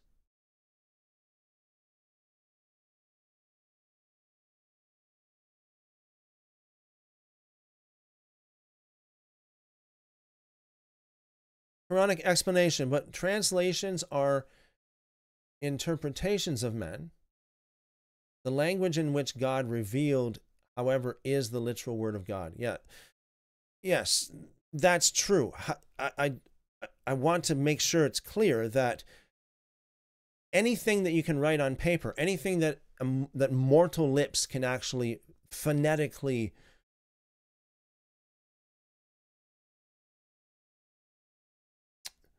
what's the word I'm looking for? Any word that mortal lips can phonetically pronounce is a translation, because like the real language of God, since God is a spirit, is far beyond anything, is far more powerful than anything on earth. Anything that you could actually record on, with corruptible medium. Definitely. Thank you, Quranic explanation.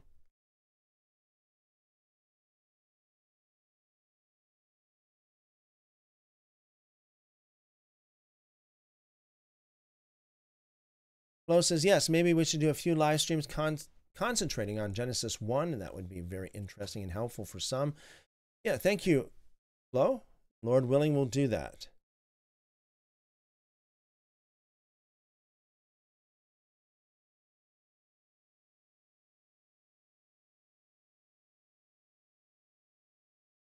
Quranic explanation says, of course, God doesn't have language. Well, not earthly language, yes. Of course, if there was no language at all, God couldn't communicate at all. But the scripture is revealed in a particular language that we can understand. Yes, hopefully, hopefully. This is the idea, is that people would be able to understand it, and it's like you take this concept or this idea, and it has to be filtered down into a language that's communicated, and then the person who receives that communication, hopefully, ideally, is someone who can take that and unpack it back to its original.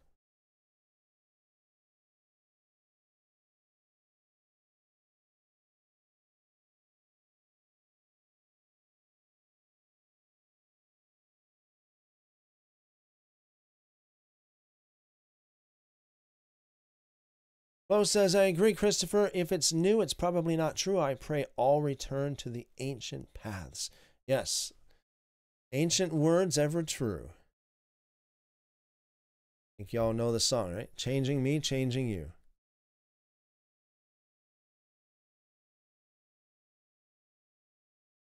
Seek the Lord, ask the question. This is going to be something, I'm going to be talking about this, Lord willing, next week, but I'll touch on it tonight since you asked. Because this goes into the whole idea of the Holy Spirit and the movement of the Holy Spirit and all this kind of thing. Like, what is it and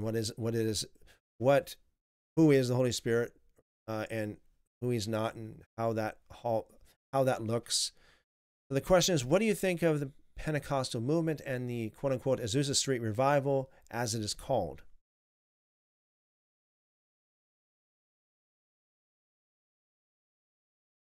I think it's very much like any other revival, and I use that word kind of reluctantly because there are so many different events that are called revival, and I don't think it really is a revival. When I say revival, I'm talking about a movement that impacts people's lives to the point of changing their lives completely for the better.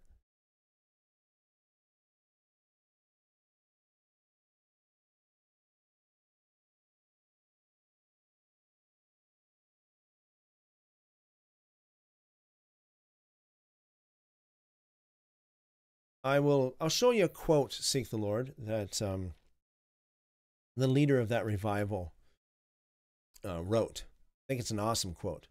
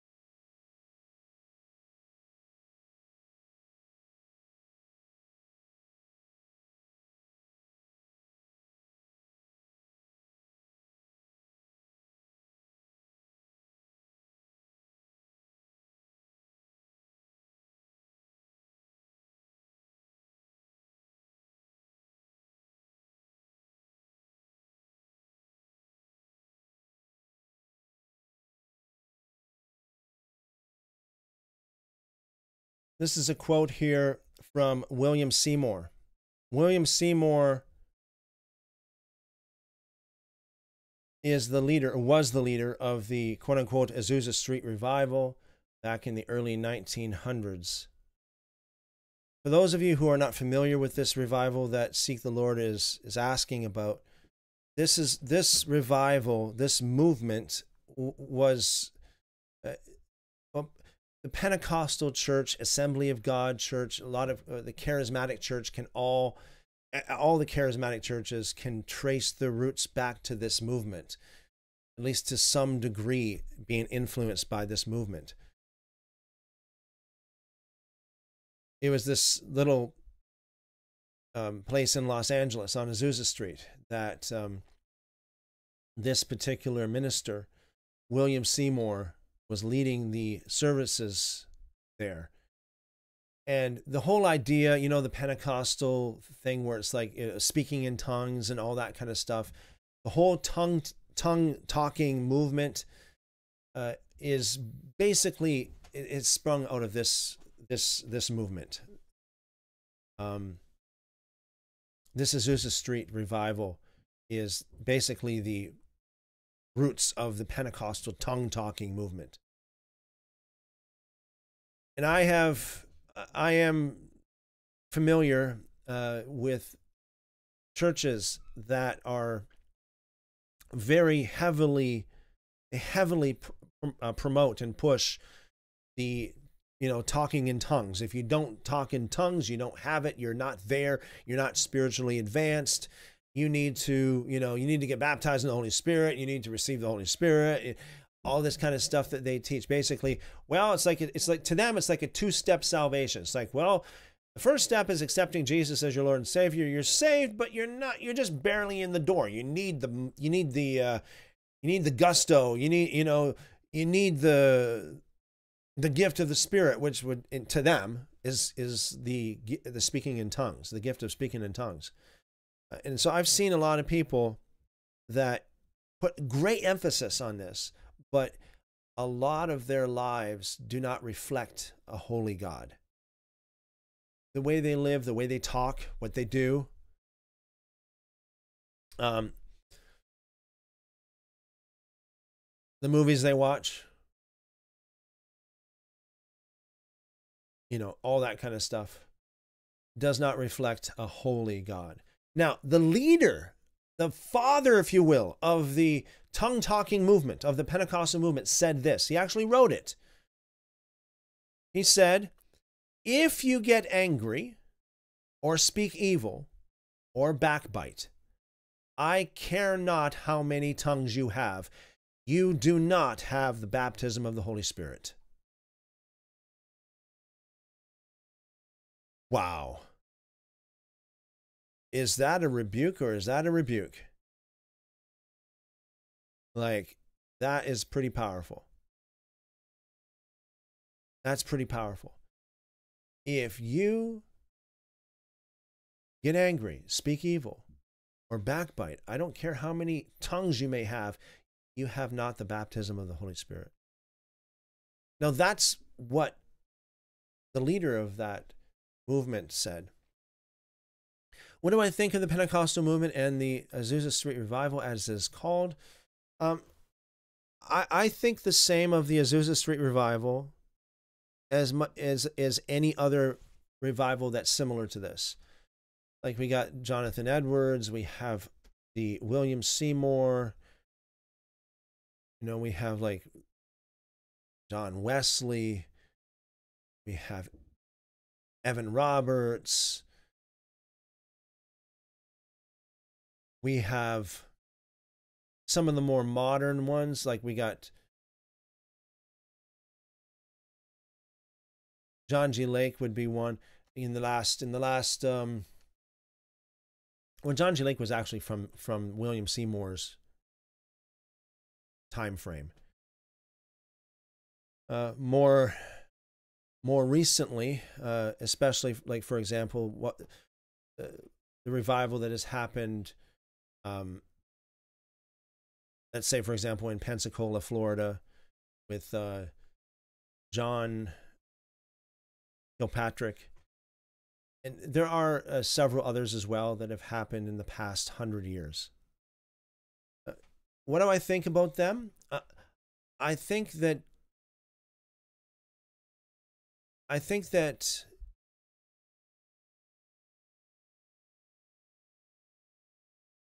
they're not perfect, but I think that God did a mighty thing. I think that God, in spite of the imperfections of William Seymour and any of these other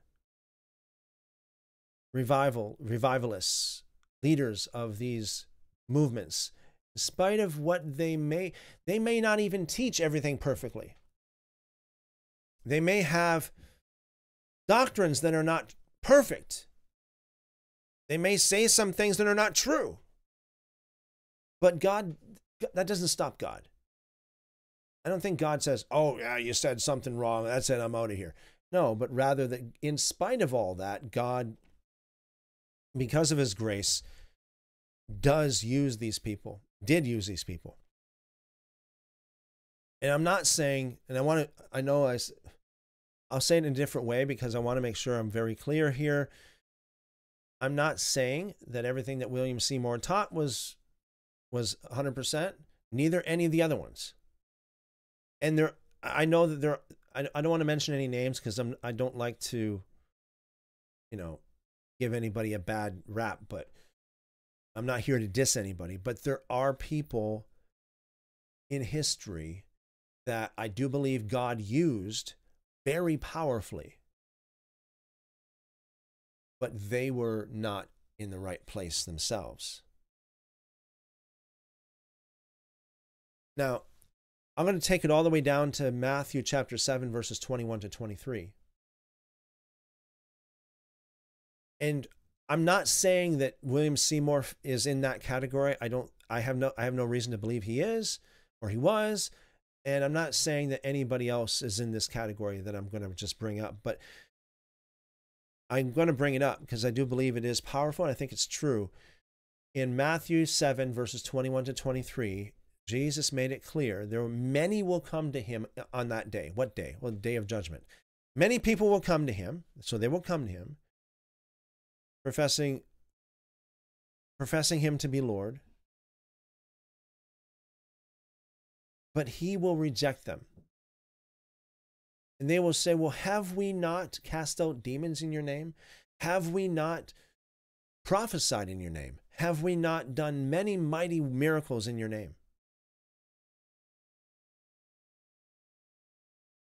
And in spite of all that, Jesus said that he will reject them because of their iniquity, because they were not following Torah. Anomian, literally in the Greek, negative to Torah, negative to the law. So these people, it sounds like these people were like vessels of revival. No, don't get me wrong. I'm not saying that all the men or women that led revivals in history fit into that category. No, I'm not saying that at all. And I hope they don't. I hope they don't fit into that category, or they didn't fit into that category. All I'm saying is this: it's possible to be a leader of a revival. You can prophet, like literally legit prophesy over people. God speaking through you. And yet you yourself can be rejected. God using you to cast out evil spirits. And yet you yourself be rejected.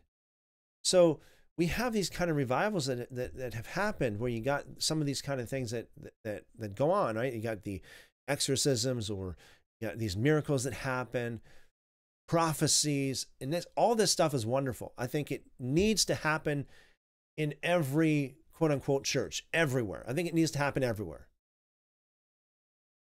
I think what happened in Azusa Street, at least that part of it, the moving of the Spirit and the giving of the spiritual gifts, especially leading people to repentance, because that's where it's all at, right? That's what it's all about. If you don't have people, if you don't have people repenting, or if there isn't a message somewhere, somehow about repentance and obeying him, getting on the right track with God, I think that's why a lot of these revivals just kind of peter out. Or at least that could be one of the reasons. I'm not going to limit it to that. I mean, God is not very... it can get very complicated. It could be because it's just, there's nobody else that maybe it touched everybody that it was there for to touch.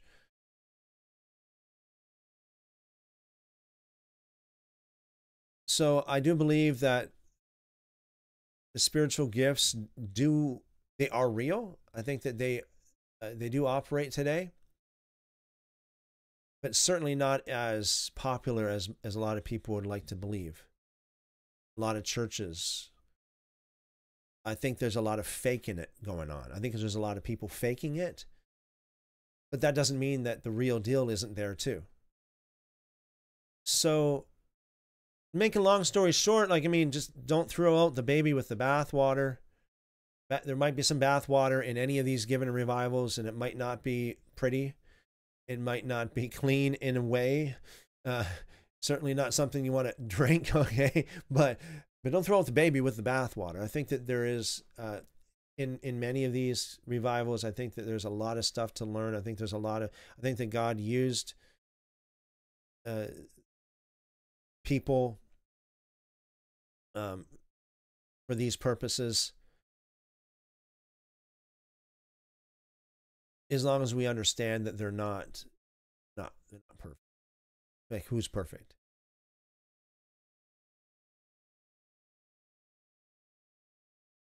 I think really seek the Lord. I think if it wasn't for the Azusa Street revival, where would the world be, really?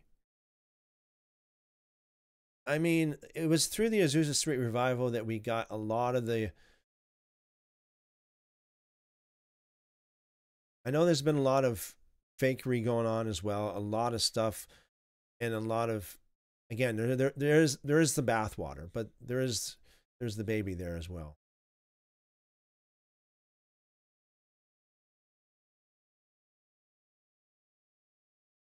Yeah, those are my thoughts. Seek the Lord. Lord willing, next week we'll talk a lot more about this, about the Holy Spirit and how the Holy Spirit moves. What are the signs of the Holy Spirit? How to receive the Holy Spirit? How to identify faking it? You know, all this kind of stuff. Those are my thoughts. Seek the Lord. You know, it's just like with anything else. In the midst of a good fellowship, you can have some people that spoil it.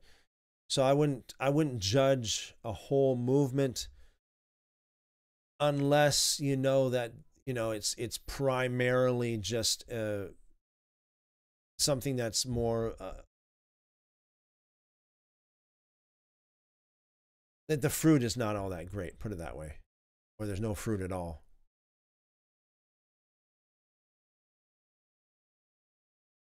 I think that we should be very, very careful when it comes to any of these movements. I think we should be very, very careful because let's just assume that let's just say we don't know whether it's the Holy Spirit or not. Let's just say we don't know it's the Holy Spirit or not. I think that we need to be very, very careful in speaking against the spirit behind these kind of movements, in case it is the Holy Spirit. You don't want to blaspheme the Holy Spirit. You don't want to do that. So I think that people need to be very, I know a lot of people when it comes to all these different movements that have happened in the past, you know, even 100 years. I think that a lot of people have been so quick to judge and so quick to label. You know, I'm not a fan of someone coming around and saying, oh, this, you know, judging an entire movement based upon some bad fruit or something to that effect, or some, if you don't see the whole picture. You know, so a lot of times people pick out the worst and they judge the whole thing from the worst, instead of looking at, okay, yeah, we hear some negative stuff, but what is there any positive at all? Is there anything positive? Are there people repenting? Are there you know, people deciding to walk a life of righteousness? Yeah, that's it.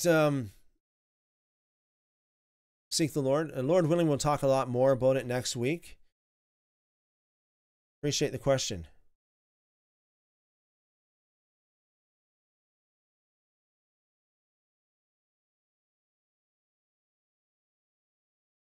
JR says, I'm totally open to jettisoning the doctrine of original sin. I just need some help seeing why it's unbiblical and what would replace it, and why the replacement is better or more scriptural.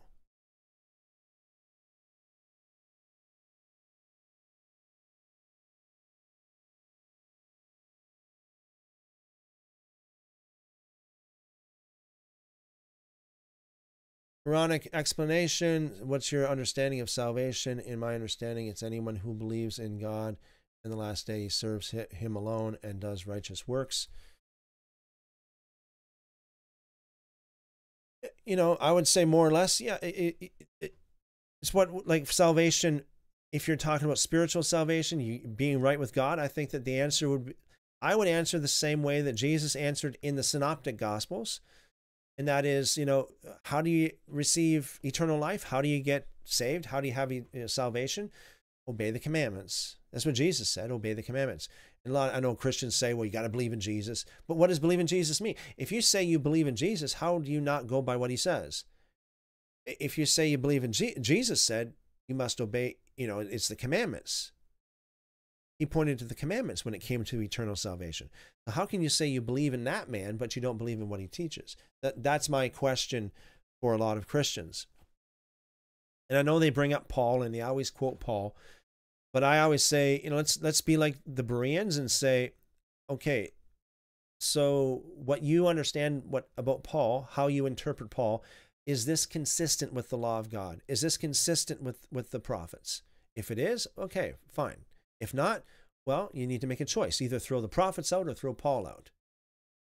So if Paul is contrary to the prophets, I recommend throwing Paul out. And what I mean is, again, I'm not saying just completely get rid of him and not, I think we can learn a lot of things through Paul. What I mean is just throw that concept out instead of being overly, simplistic about it. Thank you, Quranic explanation.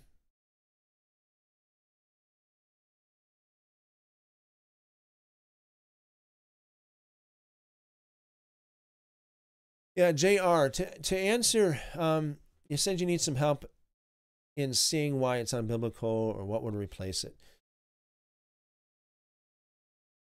So I'm not going to get into an entire, we've already done whole videos on this topic, JR. If you want, search the channel for this original sin. We've done videos, whole videos on this stuff. But I'll give you like a little appetizer, or a little sample, a little sample at the market, I'll give you a little sample of why I think it's not correct. At least two reasons. Number one, the scriptures teach very clearly, it's the soul that sins that shall die. The soul who sins shall die. Not the soul of the Father, or not the soul of the son of the father who sinned shall die. No. It's very clear. Deuteronomy 24, Ezekiel 18, Ezekiel 33, to name a few. Very, very clear. You don't die because your father sinned. That's clear.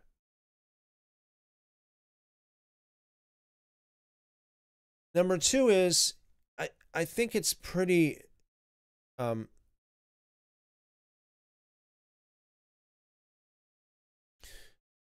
I don't think it's anywhere as close to just to punish somebody for what their great grandpa did.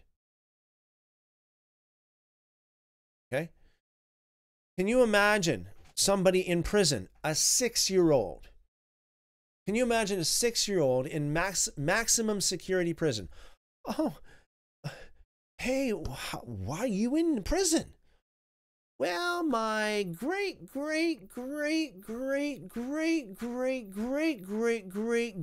grandfather did a horrible crime. That's why I'm in prison. Give me a break. You think that's just? Of course not. Of course not. It's totally unjust. That's not how God works. That's against what the scriptures teach. It's against it completely. The whole doctrine of original sin, as much as I understand it, is a doctrine that was fabricated to be a selling point for Jesus. Only Jesus. Only Jesus can obey the law. We're all born in sin, but Jesus wasn't. It's a fabrication. Somebody made it up. It's a lie to sell Jesus. Now, I have no trouble selling Jesus. I have no problem with anybody selling Jesus as long as you tell the truth about it. But why make up lies to get people to believe in your way of believing in Jesus? Only Jesus can do that. All of us are born in sin, but Jesus wasn't. Well, we spoke about this in our last series. We spoke about this in our last series on the origins of Jesus. So, JR, please go back and it's only, what was it? Not that long ago. The origins of Jesus, a couple weeks ago. We did a whole series on this kind of thing.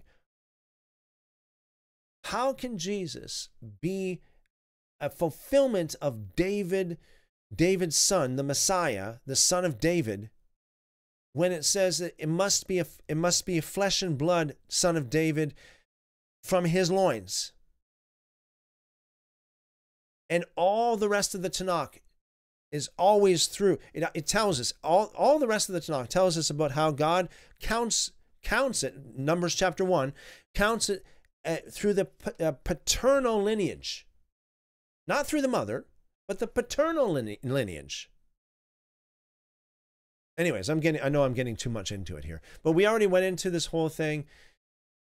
The doctrine of original sin is a doctrine that goes against the scriptures and common sense and any sense of justice.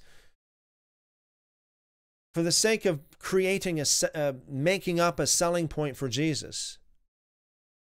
And that in and of itself is also a lie. Because it's like only Jesus can do it. Only Jesus can obey the law. We're all sinners from says who? Jesus said, unless you become as the smallest of these little children, like a newborn babe, you're never going to see the kingdom of heaven. Why did he say that? Because he knows the newborn, the smallest of children are innocent. They're sinless. Sinless. That's why. Because it's very clear throughout the law and the prophets that if you sin, you'll die. The soul that sins shall die. You have sin, you will die. In other words, no salvation. The just shall live by faith. That is the salvation thing. The righteous, the Siddiqs, will live by amunah, faith.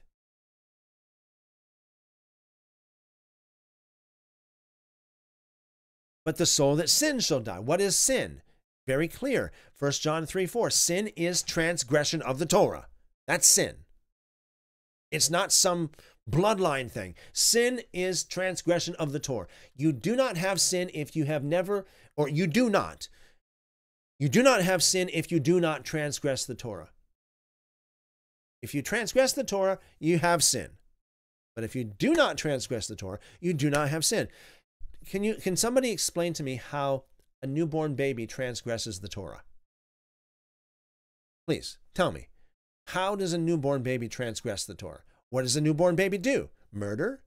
Take the Lord's name in vain? What does a newborn baby do? Bear false witness? What? What does a newborn baby do? That is sin.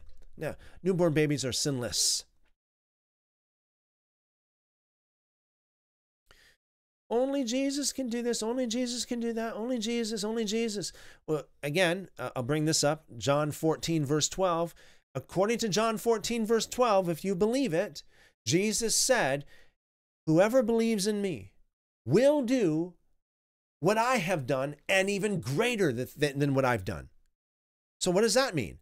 That means that the whole only Jesus thing is completely thrown out the window. Because Jesus himself said that those who believe in him will do greater works than he has ever done, according to John 14:12. There goes that doctrine. Out goes the false doctrine, in comes the new doctrine, the true doctrine. Out goes the false doctrine, in comes the true doctrine. There's a lot to it, JR. There's a lot to it. I feel like I kind of hesitate to get into it because it's something that I can't do it justice just by saying this. All I can say is this: if you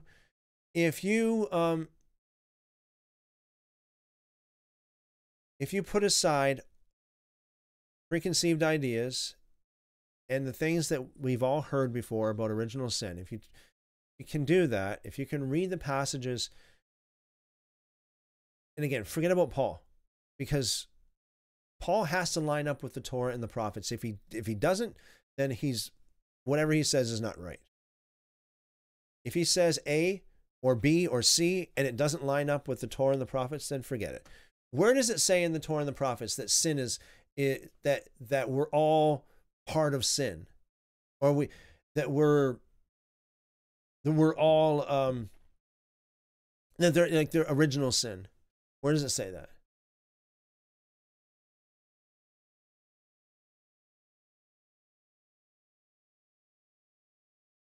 As far as I know, it doesn't say that. That's why the Jews who study the Tanakh, the law and the prophets, much more than any Christians do, generally speaking, the Jews that actually study this, they don't believe in original sin. You ask. Go find yourself an Orthodox Jewish rabbi. Go find yourself an Orthodox rabbi and ask him, excuse me, Rabbi, do you believe in original sin? Is that true? You know what he's going to say? No, not even close. Not even close to being true. That's what he's going to say.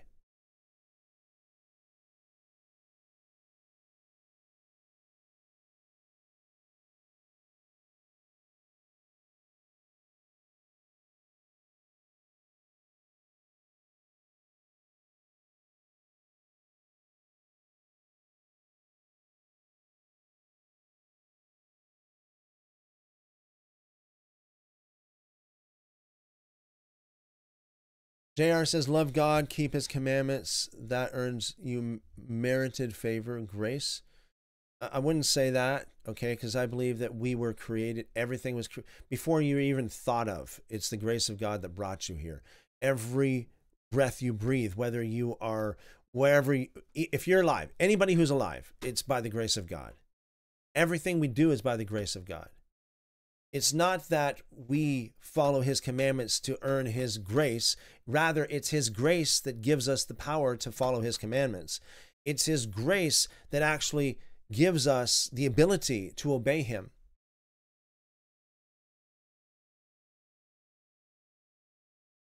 And the more righteous you are, the more of his Holy Spirit dwells in you. I wouldn't say that either. I wouldn't say that either. I think that the Holy Spirit, when the Holy Spirit comes to, I don't think it's like well, how much of the Holy Spirit do you have today? 21%. I'll get on to 25% later. You know, it depends. Oh man, I messed up. I'm down to 15%. I better hurry up before I don't want to get to zero. Now, I don't think that that's the case. In my own experience, when the Holy Spirit came in his fullness.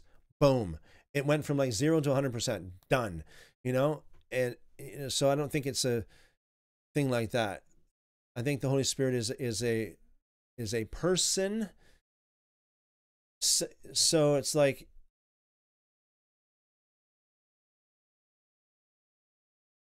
you know, it's like if you have somebody over to your place as a guest, it's like, well, I got like, 5% of them as a guest. Well, maybe you do. I don't know. But you know what I'm saying? It's like they're either in or they're out, right? It's either the Holy Spirit's in or the Holy Spirit's out. That's how I understand it. Thank you, JR. Seek the Lord says, thank you, brother. Thank you. Seek the Lord. Appreciate that. JR says, I'll search too. I wasn't sure. Thanks. I just want to understand so I can help others see it too. Well, thank you very much, JR. Come around more often. Check out the replays of the live stream. We spoke about this stuff a lot, all this kind of stuff.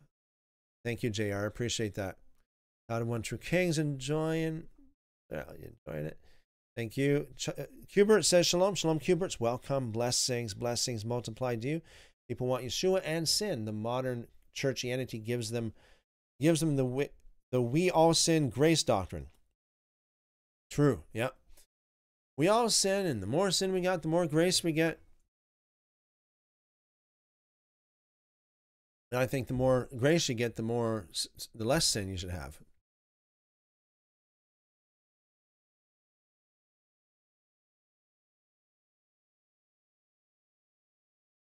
JR says, I wasn't trying to say you get a percentage, more like you're in alignment with and in sync. Okay. I felt the Holy Spirit and I've felt it leave when I sinned. Okay. All right. Yeah. Before I see, I had an experience in 1992 in August in which I believe I was filled with the Spirit. I did not experience what a lot of people say, like this, speaking in tongues and this kind of thing. No, it was just like powerful spiritual experience that nobody would know about except for me. I was alone. And it was very powerful, a life-changing experience. Before that, yes, I definitely felt the presence of God, per se. in many ways, very powerfully. And this is the reason why I decided to leave a life of sin and follow him. But there was a time when I repented of everything that I could possibly repent of, given the knowledge that I had back in those days, and I invited him to come into me. You see, this is it. When you repent of sin, according to Ezekiel 18, Deuteronomy 30, 2 Chronicles 7:14, when you repent of sin, God will look at you as if you've never, ever sinned, ever. And when I mean by repent, I mean change. I don't mean just feeling sorry or remorse or regret. I don't think that's repentance. I think repentance is actual change. Actual change. And this is what I did in August of 1992, is to the best of my ability, an exhaustive flushing, if you will, of heart and mind of any kind of thing that's against the will of God in my life. And that experience was just absolutely amazing. I never knew I was empty. I did not know I was empty before that. If somebody were to come up to me and say, "Oh, Christopher, you're empty. You need to be filled with the Holy Spirit," I'd probably ignore them, or I would probably, argue with them. "Oh, no, I'm not empty. I got the Holy Spirit. I feel the presence of God. I feel the Spirit." But I didn't. I didn't really have it till August of 1992. Then I knew that I had, because it's like, wow, I never knew this was possible. I never knew this ever. I didn't know that you could ever experience God like this. I didn't know that I was empty until I was filled. And then when I was filled, it's like, oh, I was empty all this time and I didn't even know it. Literally, I didn't know any better. Okay, all right. So if you guys haven't already, please leave a like, subscribe, follow if you're new here.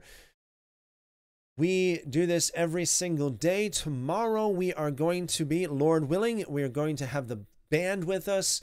We're going to be doing a new song.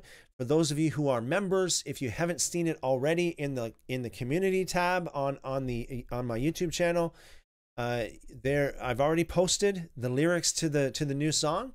So you got it there. And just to give you guys some early access as a way of showing my gratitude for you guys. You guys are amazing. You guys are awesome.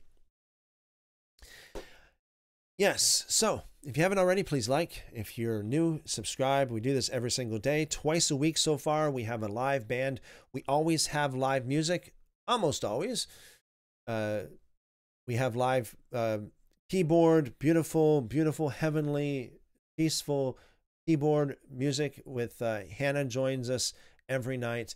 And twice a week so far, we have a band that comes in, a band that plays, and it's a wonderful time, lots of fun. We speak about the things of God. We speak about the things of Scripture. We talk about Jesus, New Testament, first century history, all this kind of stuff. If you're interested in any of this kind of thing, make sure you're subscribed or following. All right. Okay, let's talk about the appeal to popularity, and then we'll do our critical thinking quiz. The appeal to popularity is one of those, what they call logical fallacies. It's an error in reasoning by some people.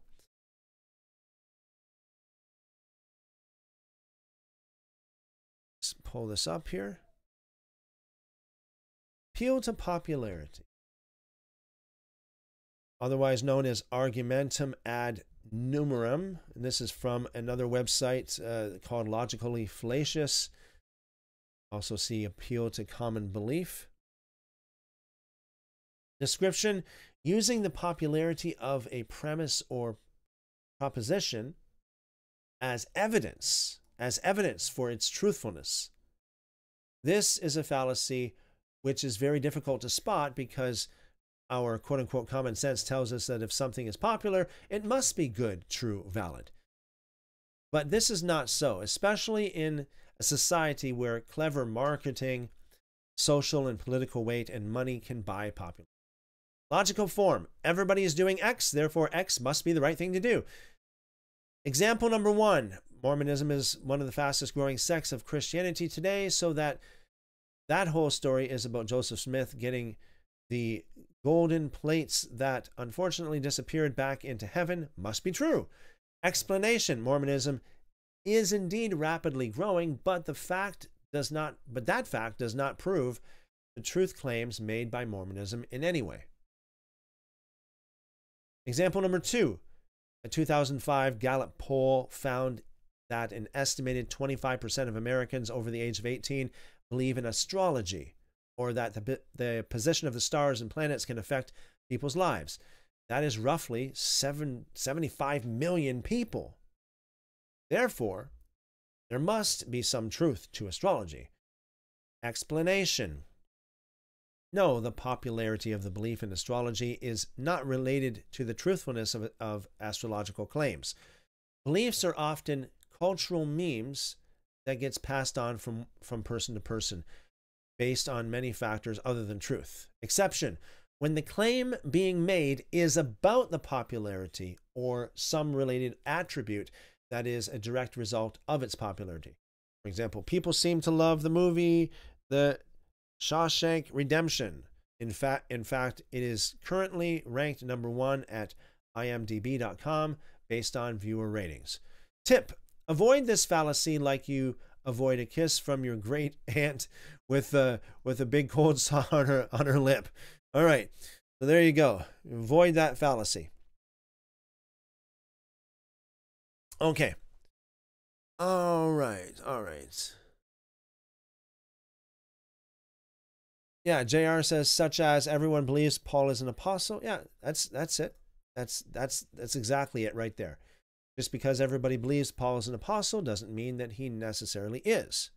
Now, that doesn't mean he isn't either, but it doesn't prove that he is. Okay, let's see what we got here for our critical thinking quiz for the night.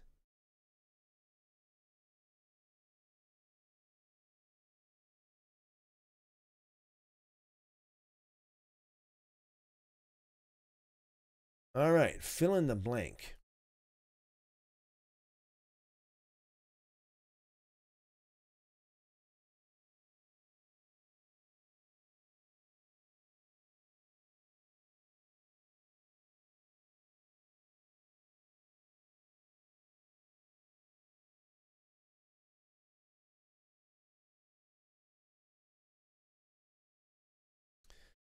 Critical thinking quiz. Here we are.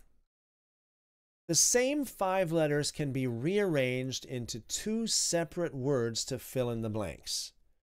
The caveman shook a primitive sort of blank. It was too heavy to use against some of the faster animals, but it seemed to work against blank. And in each case, it's a 5-letter word. Once again, the same 5 letters can be arranged into 2 separate words to fill in the blanks. The caveman shook a primitive sort of blank. It was too heavy to use against some of the faster animals, but it seemed to work against blank. What do you guys think the answer is here?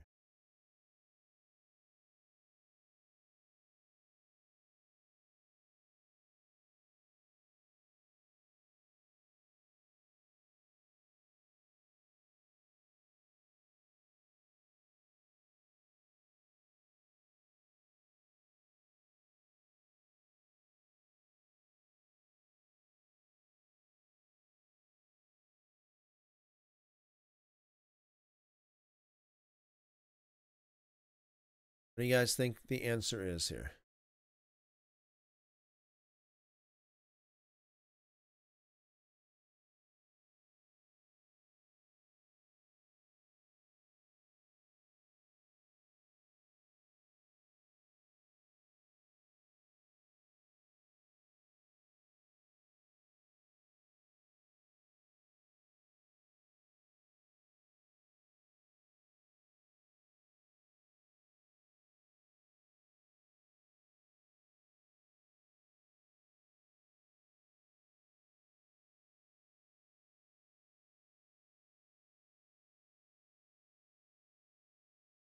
JR says rattle or club off the bat, but neither fit the blanks. Okay.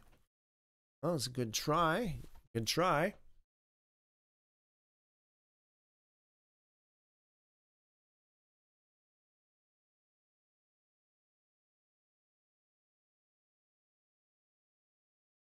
Caveman shook a primitive sort of.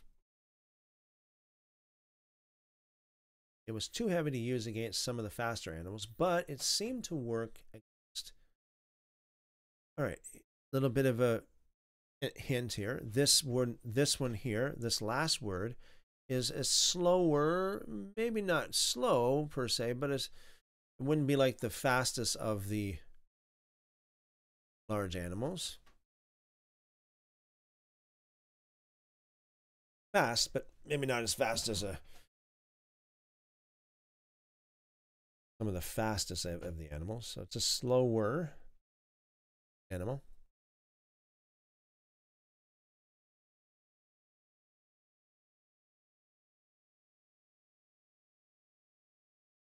AR says stick/ticks, but not a slow animal. I think you're, yeah, another good try. Another good try.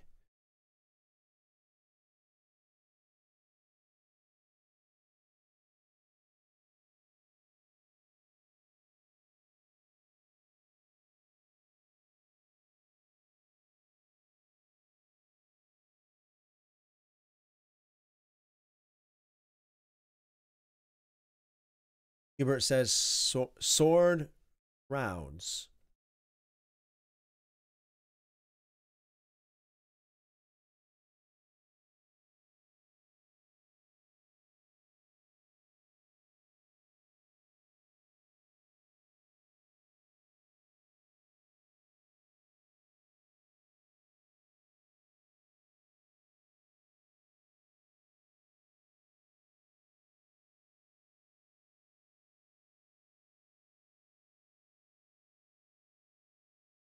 I think crowds might be one letter too much there. JR was saying, I was going to say sword words, but words are not an animal. Yep. So the last word is animal. Is an animal.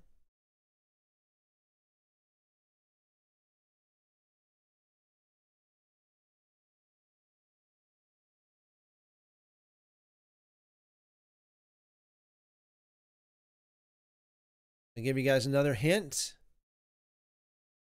Flo says spear asper.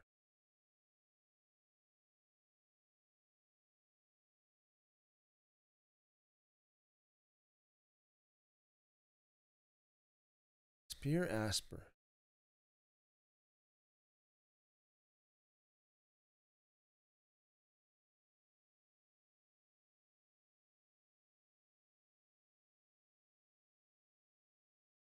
I'm not going to give.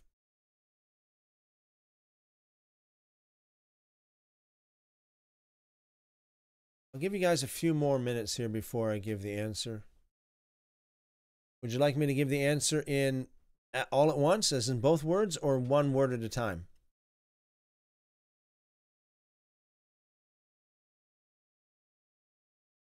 Asper is a snake.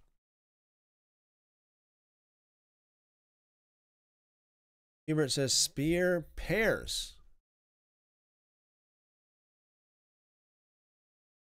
JR says one word at a time.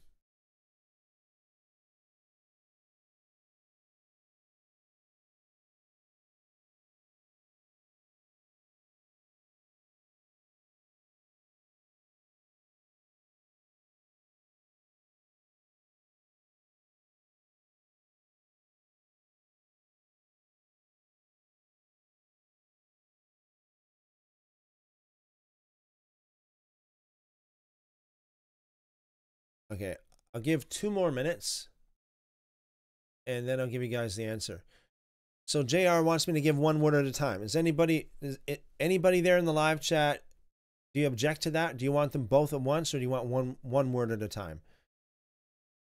So if you object to, okay, so Kuberts wants one word at a time as well. So we got two. Anybody object to that?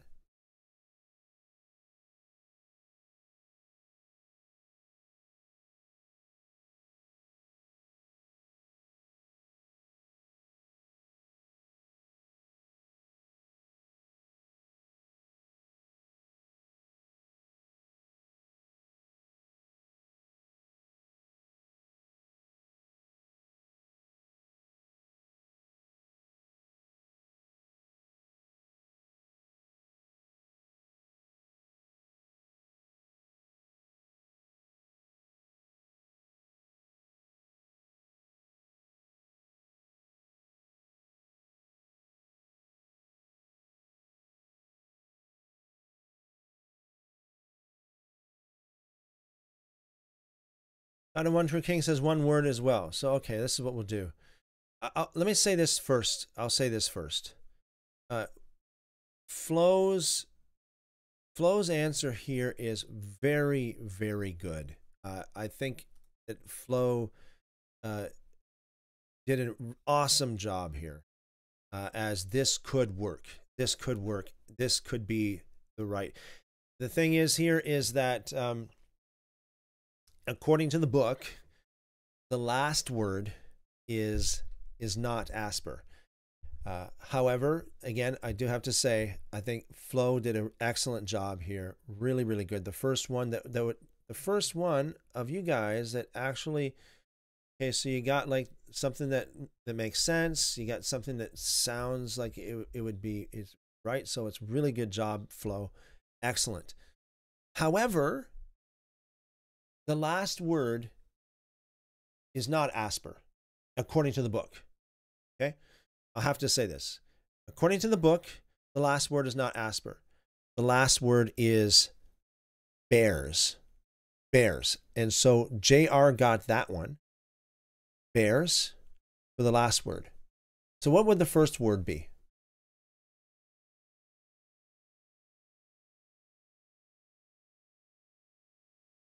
And you know what? I'm not going to say that Flo is wrong, because I think that I think Flo, you did a great job, and that would work.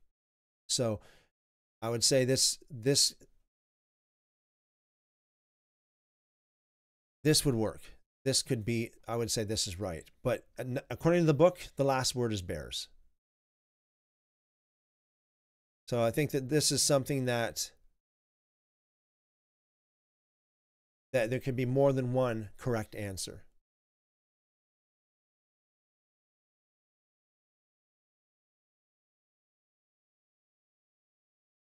Seek the Lord says E-bars. JR says saber. Then bears. You know what, JR? You're correct. Yes. Calamento says saber. Yes. According to the book, that's what it is here. A saber and bears.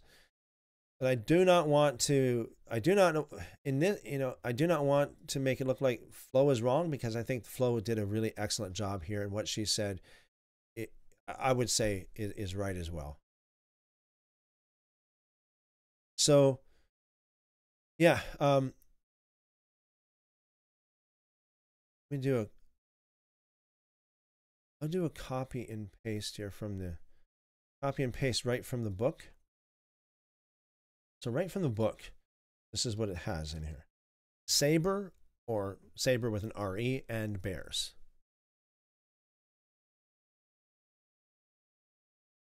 Saber tooth. Yeah.